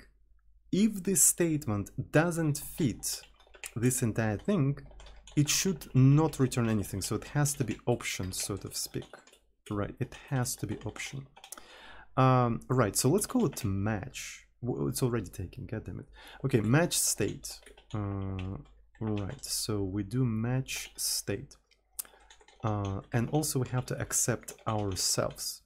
Right, and depending on what kind of statement do we have a case statement, just a case statement, or we have a for statement? We're gonna do that differently. For the for statement, by the way, we'll have to kind of do that recursively, I think. We'll have to do that recursively, and this is actually a very interesting thing. Right, so let me see. So we can match self, and if this is statement case, this is actually super straightforward, honestly. This is actually super straightforward. And by the way, here, I feel like having this as a separate structure would actually help a little bit. Just a tiny bit. So yeah, maybe I'm gonna actually extract it. Right, so I'm still not sure if I want to extract it or not, honestly. So switch me please, thank you so much for tier 1 subscription, thank you. Alright, so yeah, I copy pasted the name, that's fine. So yeah, and here we're gonna have a case, and yeah. And essentially the reason why I did it like that is because now I can do something like case, right, and then I can say if case state equals state in here, and we have to actually compare the names, right, names, and case read equal to whatever read we have in here, also the names. We just return some case right, case step, case next. Right, so we match this thing. Otherwise we return nothing. Right, so if the statement is just case, it's actually pretty straightforward to match it. If the statement is for, that's a little bit more difficult. Right, so we have a var set and var set and body, and essentially what I'm expecting to happen here is some sort of a recursive situation, where I'm matching, like forwarding this check inside. Right, I'm forwarding this check inside, but as I'm forwarding this thing inside, I need to replace right, I need to replace these vars accordingly in there. I need to replace them accordingly in there, and the question is how exactly I'm gonna do that. So maybe this statement is going to have some sort of a method that constructs a new statement with a replacement.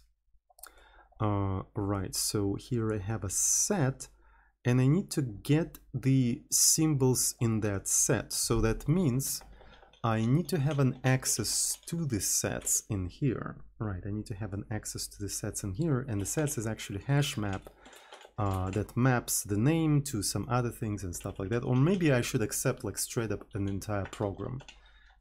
Right, I'm accepting straight up an entire program, and maybe I'm going to be accepting it somewhere here. Right, so it's going to be program NSA. There we go. So this is a program NSA. And in here, I can just simply take a program, sets, and I can try to get the set name in here. Right, and if I manage to get the set in here, so something like if, how I'm going to call it actually, set symbols. I'm going to call it like that for now. I'm not really happy with this kind of thing, but nonetheless. If we didn't find that set, we have to actually report an error. we have to actually report an error. So that means we add an additional layer of complexity in here, which is a result, right? So it has to be okay, right? So basically this is the triple of right, step and next, and it might be missing because it didn't match, but on top of that it may error out because as we were trying to match, like we were trying to refer to a thing that doesn't exist at all. So so it's kind of like a, I suppose, normal situation in Rust, right? So you can have this kind of things. So in here we're gonna have an error, which basically returns like nothing, and we need to report an error. So it's gonna be like reported at location, and we can say error unknown set name, like so. I'm not sure if you can see this. Scheiße. Location is going to be basically set location, and the name is going to be set name, like so. And I suppose here we have to actually do set name, like so. Okay, so yeah, we've got this thing, we've got the set symbols, so we can try to maybe iterate them. So let's actually call them symbols, right? So it's going to be symbol in symbols. Symbol in symbols, and as we iterate them, again, as I already said, I feel like there should be the statements themselves. So body is a statement. The statements themselves should have some sort of like a substitute,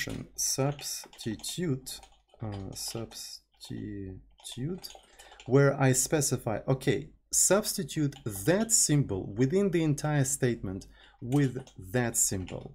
And that should create a completely new statement with that thing substituted in there, and we can try to match that thing with the substituted thing, so match state. So, and we're gonna forward the program in there, right? So we're gonna forward the program, and by the way, program probably should be passed by a reference in here. So yeah, so this is gonna be state and read, and so we do this substitution. And here is an interesting thing. Of course, it may fail. Right, it may fail. So I'm not sure if substitution is a fine idea in here. Maybe it's fine. Right, it may fail. And also, it either returns something or it doesn't return something. Right, so it may return the triple. And if we get that triple, we instantly return this entire thing. So otherwise, if we went through all of the symbols and we didn't find any of the matching substitutions, right? So we simply return an error right away. So we can actually do something like that. So since it's a triple, we have to do something like okay. Honestly, yeah, so yeah, that's what we have to do. Some triple okay. Yeah. And here we have to return actually okay none, right? So because it didn't error, but we didn't match any of these things.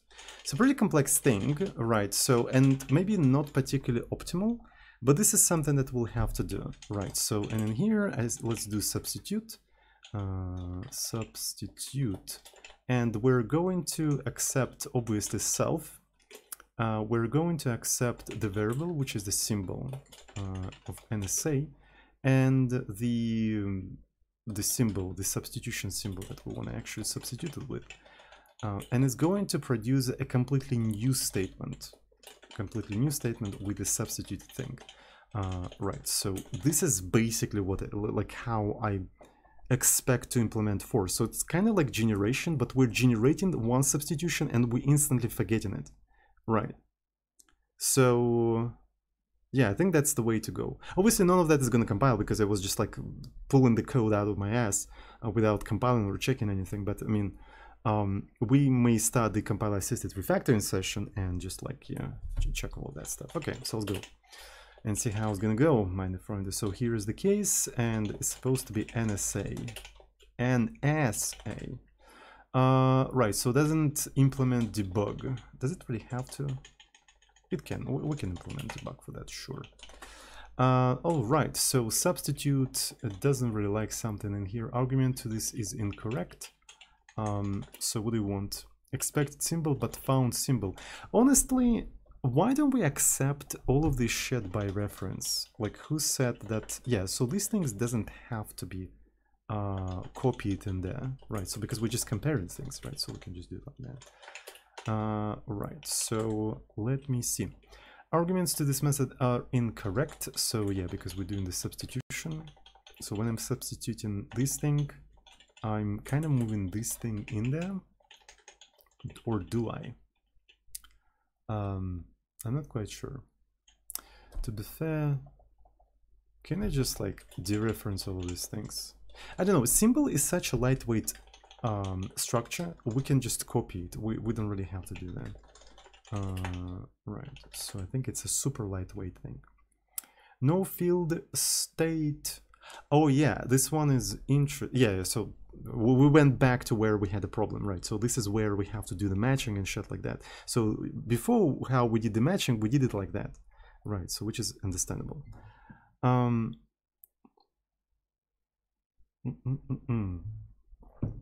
Now we don't really have cases, we have statements, right? And we iterate in statements. Statements. So what we're doing here, we just do the matching. Statement match state. What we have to do in here, we have to provide the program. We don't have a program in here, so we'll have to get it from somewhere. Right, so lightweight, baby, lightweight. So what we have to do, we have to take the state. So this is our state, and in the match state, I accept them. Yeah, just so they're just like that. Self read. So, and if we found anything in here, so right step next, we just do it like that, right? So, and that's basically going to be the body, by the way, of this entire thing. That's the body. It's just instead of case, we just use right directly. Then for the step, we do that. And the next is just that. So yeah, so matching the specific statement became a little bit more complicated, but it's worth it, hopefully. Hopefully it is actually worth it. We'll see, we'll see. So let's go to the rest of the compilation errors. Yeah, so the interpretation of this language becomes rather complicated, honestly. Statements, right? So it's a serious language. It's a serious language now. So we don't have a program. I suppose we have to accept it. Let's accept it. Program. So, and it's probably gonna be. Why is this is not NSA? Excuse me. Must be an old code. It must be NSA. NSA. This is also NSA. Honestly, this one, I'm not sure if it has to be like that. We'll see. So case, step, location. Okay, so it's kind of cool. Since we know the location, we can even tell you at like the exact position where it overflown in the code, right? So it's very super convenient, I think. Underflowed, actually, not overflown. So match state. So we're matching. So this is a self state. And the read is whatever we have in the tape. Yeah, that's for sure. So it has to be tape, self head. Right. What else do we have in here? So, oh yeah, and this thing may fail. So that means we have to put a question mark at the end in here. Right, so we're almost there, I think. We're almost there. So when I'm parsing the case, so it doesn't like something. Case does, oh yeah, I see. So it has to be something like this. Case, boom. What else do we have in here? So program cases. Okay, so now it is a statement. Right, so this is going to be a statement.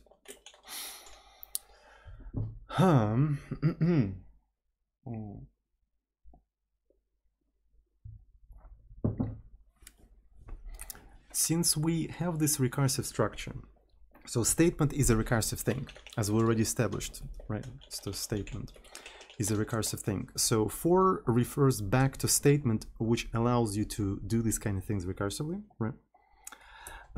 So what that means is that we need to factor out these two things to sort of like parse this statement, if that makes any sense. Right, so let me see, parse statement. So we're gonna have NSA in here, and this is gonna be the Lexa. So let's actually even copy paste this entire stuff. And we're gonna be returning one of the statements, right? So this is gonna be just a statement. Okay, and essentially when we refer into this thing, we're gonna be expecting one of these keywords. It's kind of annoying that let is not really a statement, right? It is not really a statement, so it's kind of annoying, honestly. But anyway, so let's have a key in here. So, and we're gonna be expecting specific symbols in here, right? From the Lexa. So what kind of symbols do we have? We expect a case or we expect for, nothing particularly special. And let me copy paste this kind of stuff in here. Right, so this is going to be that. A let is not one of them. So unknown keyword. Honestly, I think we're going to mark this as unreachable. I'm going to mark it as unreachable. Right, because I think it's going to be checked a little bit like before calling this function. Right. So this enables me to do the following thing.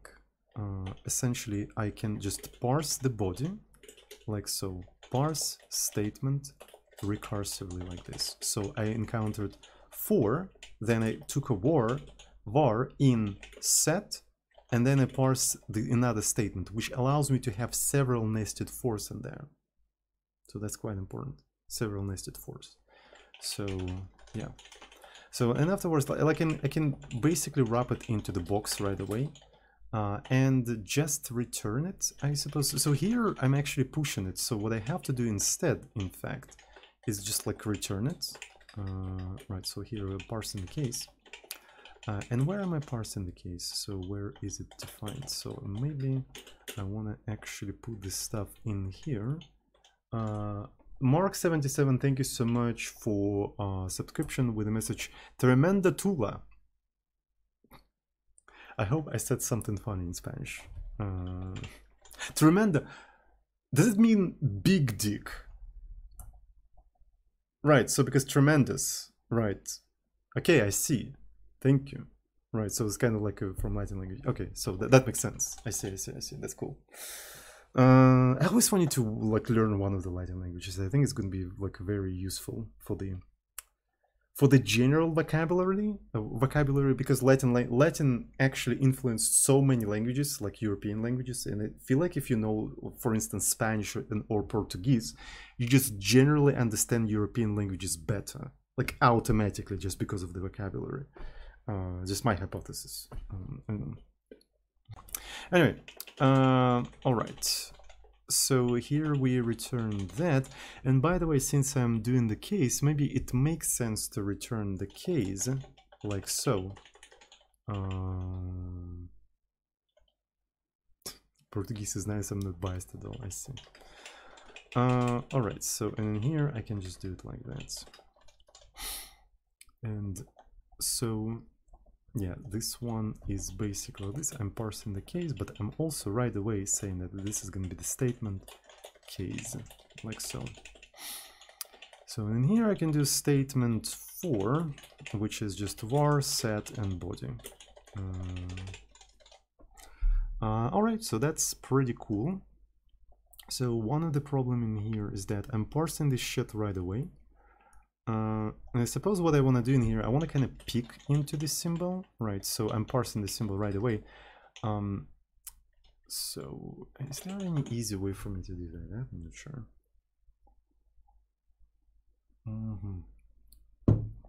I think maybe there is. So I'm going to do Lexa peek symbol. But the problem with the peek symbol is that it's optional thing. It's an optional thing, so maybe because of that I want to kind of map it like so. I can get the name, and that gives me the name. So then I can do some. This is so dumb, honestly.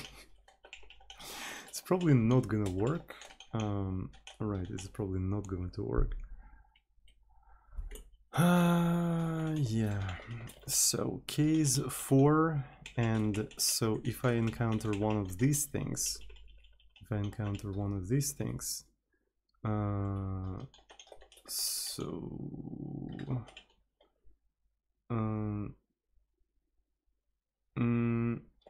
so if we could create sort of forum for Sodium community, I'm not doing that. I have already enough work to managing Discord and comments and stuff like that. Alright, I'm not getting more work for free for myself. Thank you so much. Alright, so this is super annoying. How can I do all of that? So I want to be able to... Man...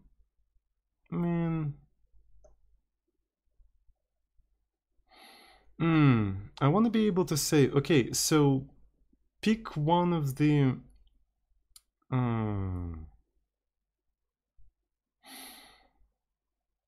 So pick in this thing, and if it's and I don't know, man. To be fair, it's not gonna be actually and, honestly. So I can pick pretty safely into this thing. Yeah, so essentially I can, okay, so I think I can turn this into the following thing. Yeah, I can do let some key, like so. Right. Okay, so that's cool. That's cool. So it's gonna be case 4, and then I can do that. Okay, so that actually makes it a little bit easier. Alright, so here is a statement, but here I would have to actually get rid of this symbol, so it's gonna be next symbol, like so. And hopefully that is not... Yeah, so hopefully Borrow Checker is not gonna checkmate me on that. We'll see how it goes. Because I feel like Borrow Checker is gonna checkmate me. Okay, let's go. So key name, so yeah, this one has to be like this. So statement case. So what you don't like in here, so because, yeah, this one have to be okay. I see. So this one also has to be okay. Right, what else do we have in here? Okay, so far so good. var symbol, found result, var. Yeah, so all of these things also have to be with a question mark, right? So because they all can fail. What else do we have in here? This one has to be name. Okay, so far I don't see any checkmate. Alright, statements. Nothing actually. Okay, parse. Yeah, parse statement. This, we are parsing the entire statement, so that's cool. Alright, so, okay, this one is actually rather interesting. This one, so because we are figuring out what's going to be the first ever state. So we're taking the first statement, right? So we're taking the first statement. Alright, and this is going to be the statement. But depending on what kind of statement we have in here, man, that actually sucks, honestly. That actually sucks. So essentially, what if the first ever statement is a for loop? What if the first ever statement is a for loop? So essentially, let me show you. Right, so if we put this kind of thing, I guess we can basically take the first symbol in here, take the first symbol, and consider the first case to be this thing. Alright, and we just take the state of the first thing in here. And the reason why I worry about that is because you can actually substitute not only the reads and writes in here, but also the states, right? Who said you can't do this kind of thing? You should be able to do this kind of thing, so in my opinion. So, and essentially what we have to do in here, I suppose, is in the statement, entry state. We need to be able to return an entry state. Right, so that's what we have to do in here, an entry state. So let's go to the struct statement. Is it struct? It's in it's actually implementation, but with NSA shit. Right, so entry state. Entry state, we're going to take the self.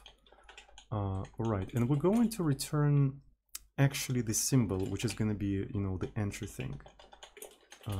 Right, so, and depending on what we have in here, so it's either going to be the statement case. In case of case, haha, it's actually super easy. You just return case state, right? So that's the first state. In case of the for loop, it's a little bit more interesting. Right, so for you have var, you have set, and you have the body, right?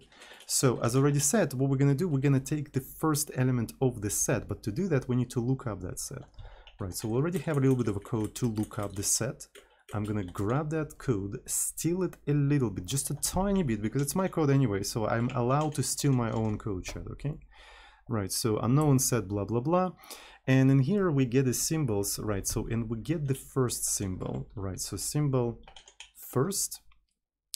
And this one is rather interesting. So what if, can you allow sets be empty? This is very interesting. Can you allow the sets be empty? So can we just say, okay, so this thing is empty? I think technically there's, like, right now you can do that, and this loop becomes useless, so it is eliminated. It is eliminated. Right, so essentially that for does not generate anything, which means, by the way, that a particular statement may not produce any rules. This is a very fascinating thing that I didn't think about. So a statement, right? So a statement can produce several rules, but if the set we're iterating is empty, it does not produce any rules. So that means this is optional, which means to figure out the entry state, you have to iterate all of the statements and find the one that gives you the first entry state. It's such a noisy language. I think the main noise comes from this shit. If Rust developers can figure out how to get rid of this shit, this is gonna be magnitudes nicer language, honestly. And it's not like how often you need more than one lifetime in here, right? Like, for real. It's just like you end up with just like a single thing that you have to copy paste everywhere for whatever freaking, like, maybe like I don't have that much experience in Rust where I really needed that, but I mean, so they try to introduce the like illusion rules or something like that. I don't really understand them, so it's so bizarre. But anyway, whatever. Okay, so the state may not produce that, so maybe we can try this idea. So I'm gonna take the first one, and essentially if let some symbol, right? So I'm gonna do that. Right, so this is my first symbol, and what I want to do in here, I'm going to take the body and substitute that body with that first symbol, and then take the entry state from that, if you know what I mean. Yeah, so it's going to return something or not. Otherwise, I suppose what we have to do, we have to return just option, just none. But here's an interesting thing. As you're trying to figure out the entry state, you can error out because you're referring to the state that doesn't exist, so that you mean you have additional layer in here of, yeah.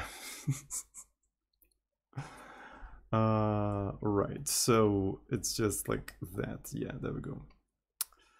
I guess it's fine. Sure. So since this is result, it's going to work. So this is okay, but it doesn't produce anything. This is error, and I suppose we figured out all of these things. So in this case, we're gonna say it's okay with the some state in here, right? So this is an entry state. Right. So I guess that makes kind of sense.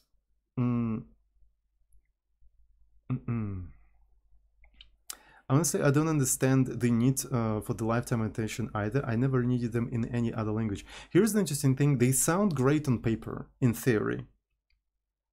in practice, right? So, like, in theory, they do make sense. They do make a lot of sense. Right, but when, like, the real life code is just like, what the fuck is this? Why do I have to write so much freaking noise just for that simple thing? It feels like maybe the Rust developers had a very specific use case in mind, which is not generally applicable to, like, everything. And we ended up with this. So, I don't know. So it's purely syntactical problem, I suppose. I feel like it's a purely syntactical problem, right? So for the common case, there should be a better syntax for that. So here we're accepting the problem, right? So let's put the program in here. Honestly, we probably only need to accept the sets. Let's accept the entire program. But I'll probably, you know, refactor that a little bit later off screen.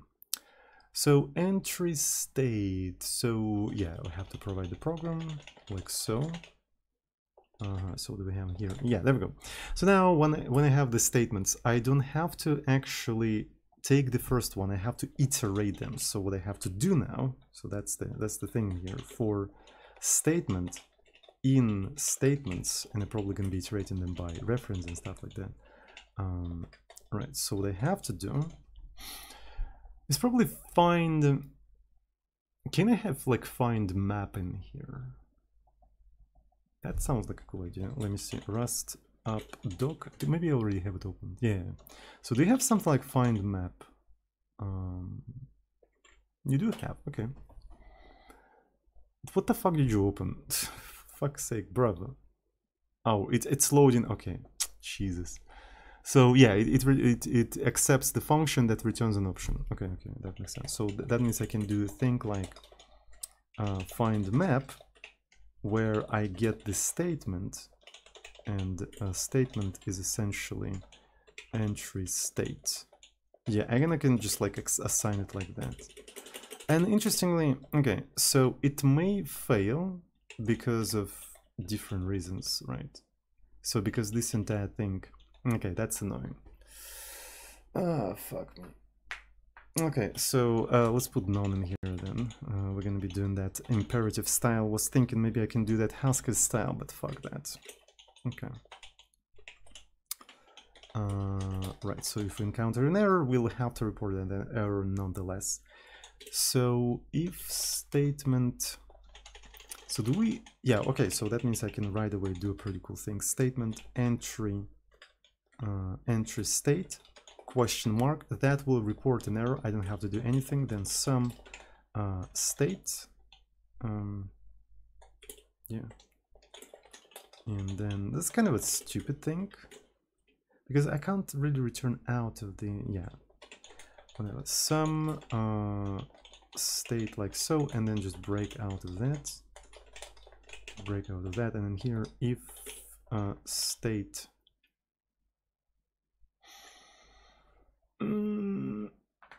Is there any nice way to do that? Oh, is there any nice way to do that? I need another cup of tea, chat. I need another cup of tea for this shit. But I mean, I'm almost done in here. I'm almost done. So yeah. So what's gonna be a better way to do that? Whatever, I'm gonna do something dumb. I'm gonna do freaking something dumb. You know, I need a small break. All right, let's make a small break. All right, so what I want to do, I think I want to kind of like move this stuff outside into sort of like a separate function. So I'm gonna just return actually result option symbol. As actually single symbol, NSA. Right, and as over here, suppose here we're gonna accept the statement and it's gonna be just something like this statement. Jesus Christ, I'm having a hiccup, I'm fucking dying. So entry state, so this is what we're gonna call it. So where are the statements? Statements. So let's move that scheiße in there. Entry state. Find me that goddamn freaking function, mate. So here it is. So entry state, and it requires a program, by the way. So when you do an entry state, it requires a program. So because of that, maybe I have to do a program. And because of that, maybe it makes sense to accept program by a reference in here and say so. And in here, when we found that thing, I want to right away just return OK, OK, some statement, like so. Otherwise, we're going to be returning an OK, none, right? So that's how I want to approach this entire thing, statements. So, and in here, what we're going to be doing, entry state program, and honestly, maybe entry state should be a method of the program. Why not? Entry state. That sounds like a progress idea, honestly. So let me find implementation of NSA program. Do you have a implementation for the program? You probably don't. You freaking, yeah, I see. You don't. Got you. Got you. All right. So NSA program NSA. So we don't have to do that stuff anymore. And this becomes just self. Just self, and this is what we can do in here. That's pretty cool. Statements. Okay, so that means here I can do program state, then I can do something like that, and if let some state, we're gonna basically return that state, let state, or we're gonna throw an error saying that the two of them must have at least one case. Sounds good. And that's basically what I want to do in here. Roughly.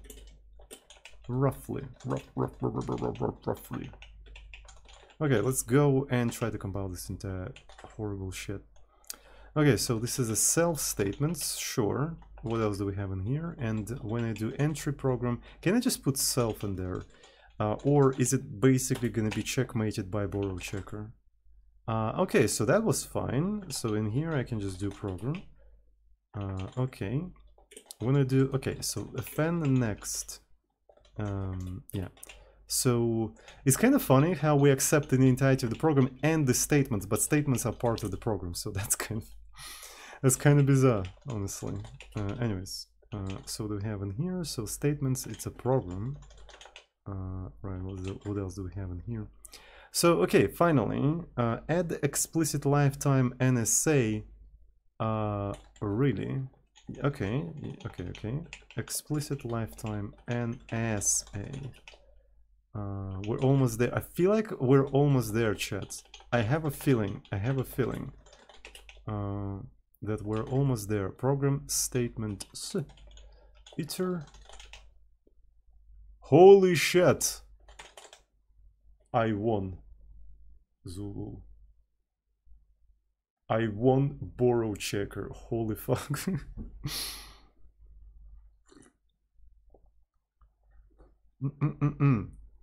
Have you ever thought of probability that everyone in chat from Russia but nevertheless speaks English for some reason? Actually, majority of the viewers I have are from USA. So Russia is usually on the 3rd or 4th place. On the 2nd place is Germany. I don't need to guess, I have numbers, I have analytics. So like 20% of the viewers from USA. Okay, hell yeah, brother. That's why he says scheiße probably. Why would I call my language Tula? Because it means dick in Spanish, that's why. literally why. Not because it's a Russian city. I don't care about Russian cities, but because it's a dick in Spanish. That's like actual reason. So Nikin C, thank you so much for Tevan subscription with the message. Thanks to you, I learned both English, programming, and different kinds of approaches. Imagine learning English from a foreigner. Like English is not the first language for me as well. So you probably learned like a broken English. But I mean, I'm happy that I helped to learn English. To be fair, personally, I was also learning English by watching PewDiePie back in the days, back in Amnesia days. So, and what's funny is that at the time when I was listening to him, it felt like, oh, wow, his English is so good. And then I look back at those old videos, like with Amnesia, and he has such a strong Swedish accent, like holy fuck. And I didn't hear that back then because I also didn't speak English. So it's really funny, actually. Isn't how majority of people learn English? Yeah, I guess so. We sort of like learning English together, right?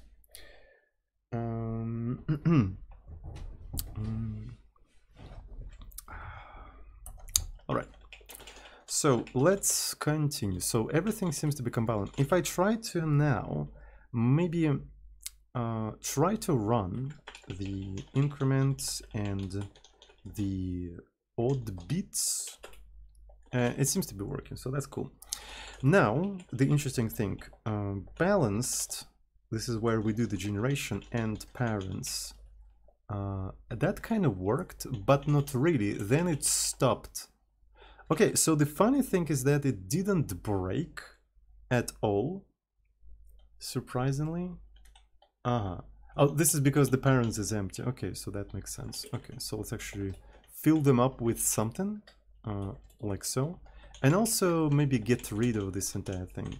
Right, let's get rid of this entire stuff. There we go. So finally we got unimplemented. Right, and finally we need to implement the last piece of the puzzle, replacement. We need to implement replacement. So we have to construct a completely new statement where we replace a variable with a new symbol. Right, so we need to find this thing and replace it with something. It's kind of a dumb way to do that. It would be way better to have some sort of like maybe scope system, but I will think about a better system off screen already. Right, so as for now, what we're doing right now in here, right, so this is a compound expression. So essentially this is a higher level statement 4, and it has a recursive like inner statement body. So essentially what we do, we iterate through each element of the set, and then within the body we replace each occurrence of P with that element, and then we check that case. Right, so this is basically what we're doing here. Like we literally do substitutions. We copy this case, we do one single replacement, right, check if the current state of the machine fits there, then we do the next one and the next one and the next one. So that's basically how it works. I'm not sure if it's a good idea because it's really close to pre-processing essentially. Right, it's like pre-processing, but we're forgetting some of the keys. Alright, so maybe there's something more efficient in here. We'll see, we'll see. Something more efficient would be to maybe look at the case, look at the value and see if it's within the certain set and sort of assign that. There is some way to optimize that.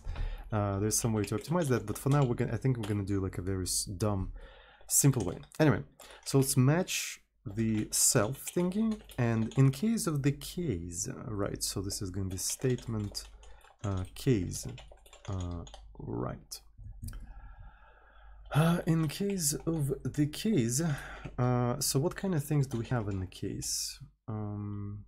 So struct case. So we have state, read, write, step, next. Okay, this one is interesting.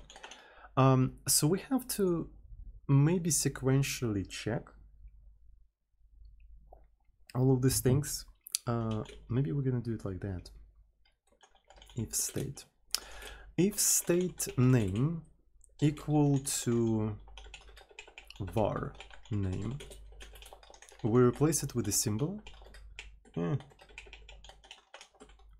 Symbol, otherwise we're using original state in here. And I suppose we kind of want to repeat that for all of these things. For read, for right and for, I'm not sure about the step though. Right, so this is gonna be read.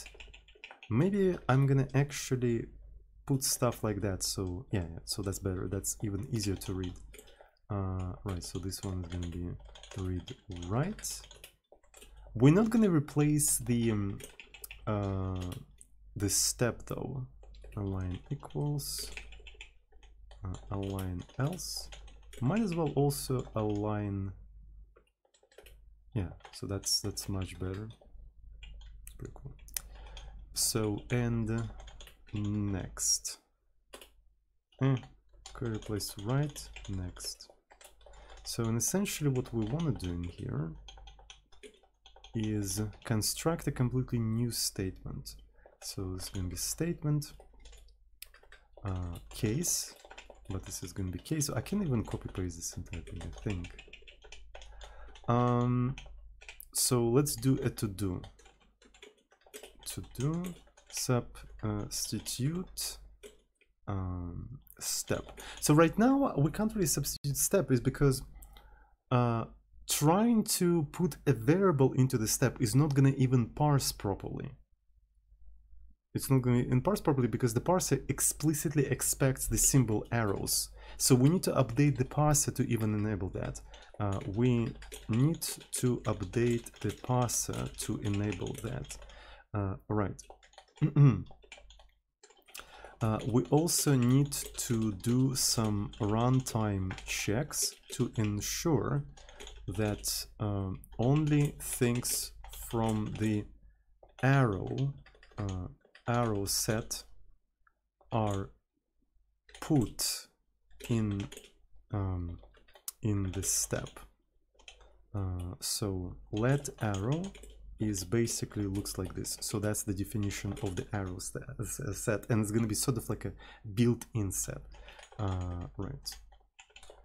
Implement support for substituting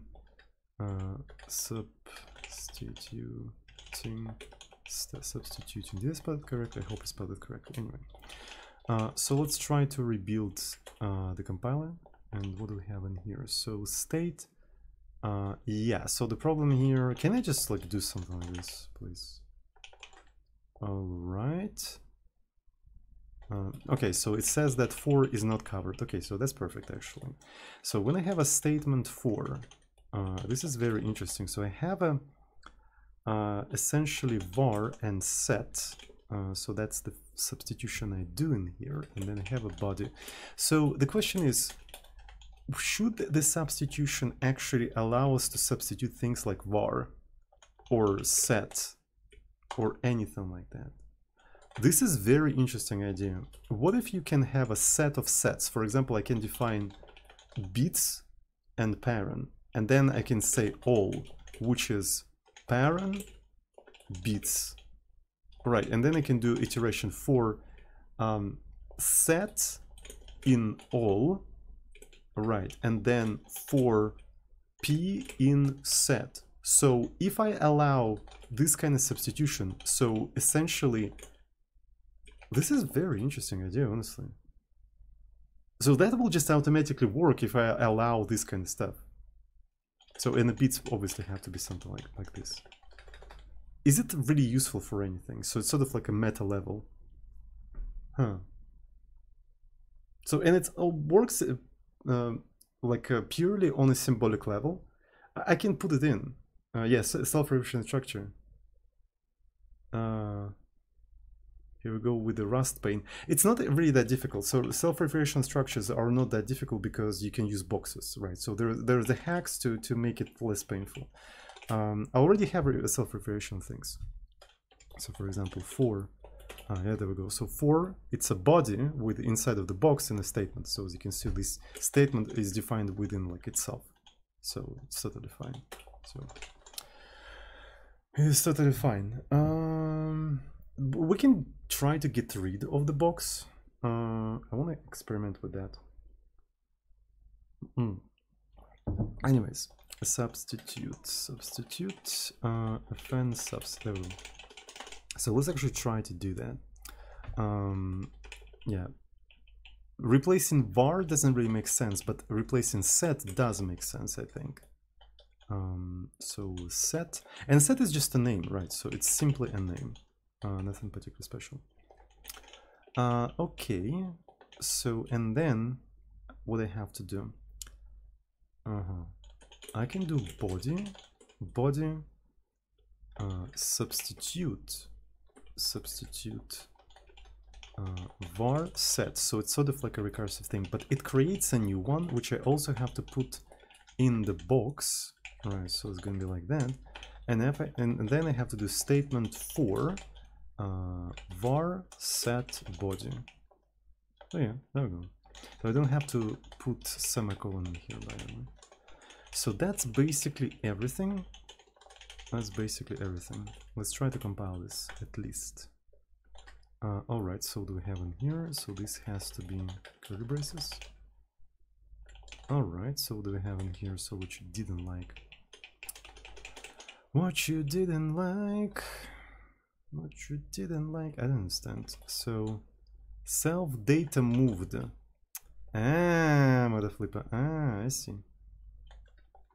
I mean, oh boy. Okay, so can I just dereference it like that then? So are you fine already? So, and with the var, all right. So let me try to do the following thing. I'm going to do freaking references, freaking Rust, man. Yeah.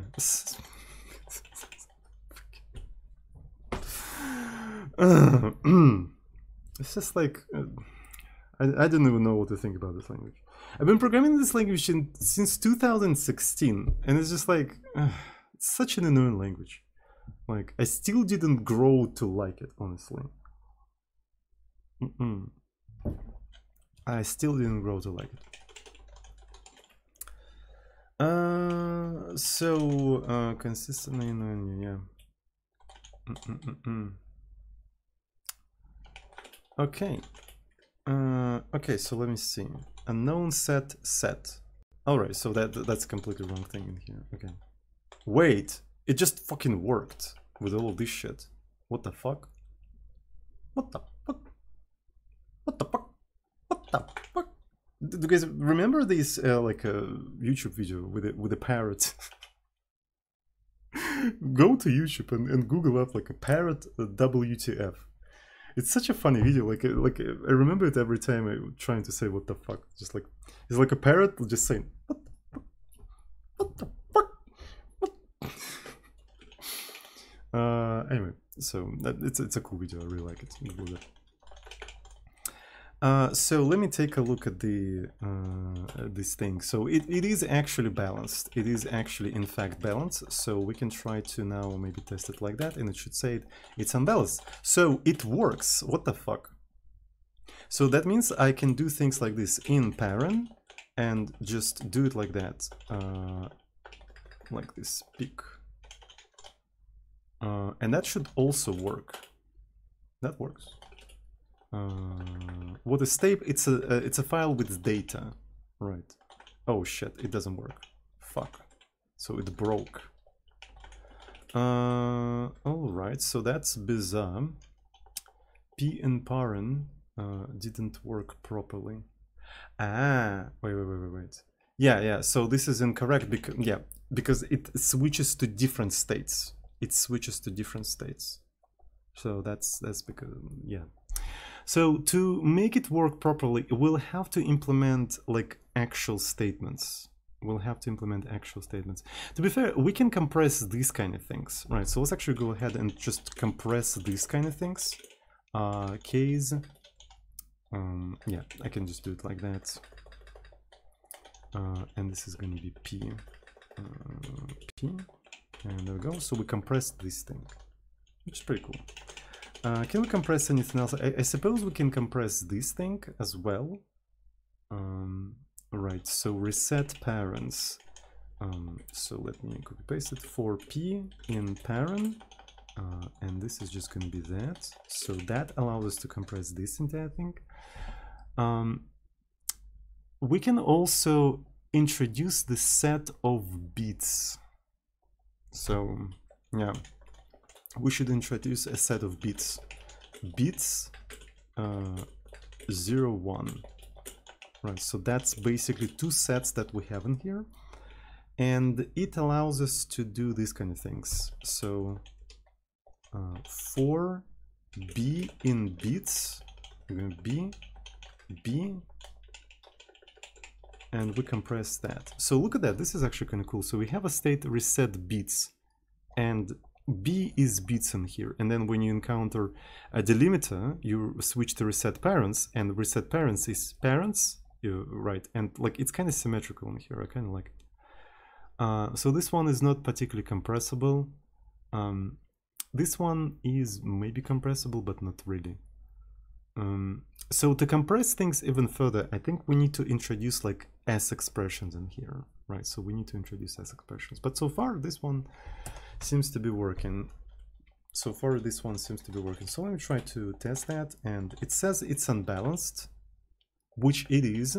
Right, so let me remove that thing to make it balanced, and hopefully it will say it is balanced. Okay, so that's pretty cool. So we introduced for loops, right? So on today's stream, we managed to introduce like actual for loops. There's still quite a few things that we need to implement, right? So specifically, we need to implement, I suppose, blocks, right? So we need to be able to implement this kind of thing, like so. Because maybe you want to be able to have several cases in here, right? So it will implement them in bulk. So that's one of the things we're definitely going to have in here.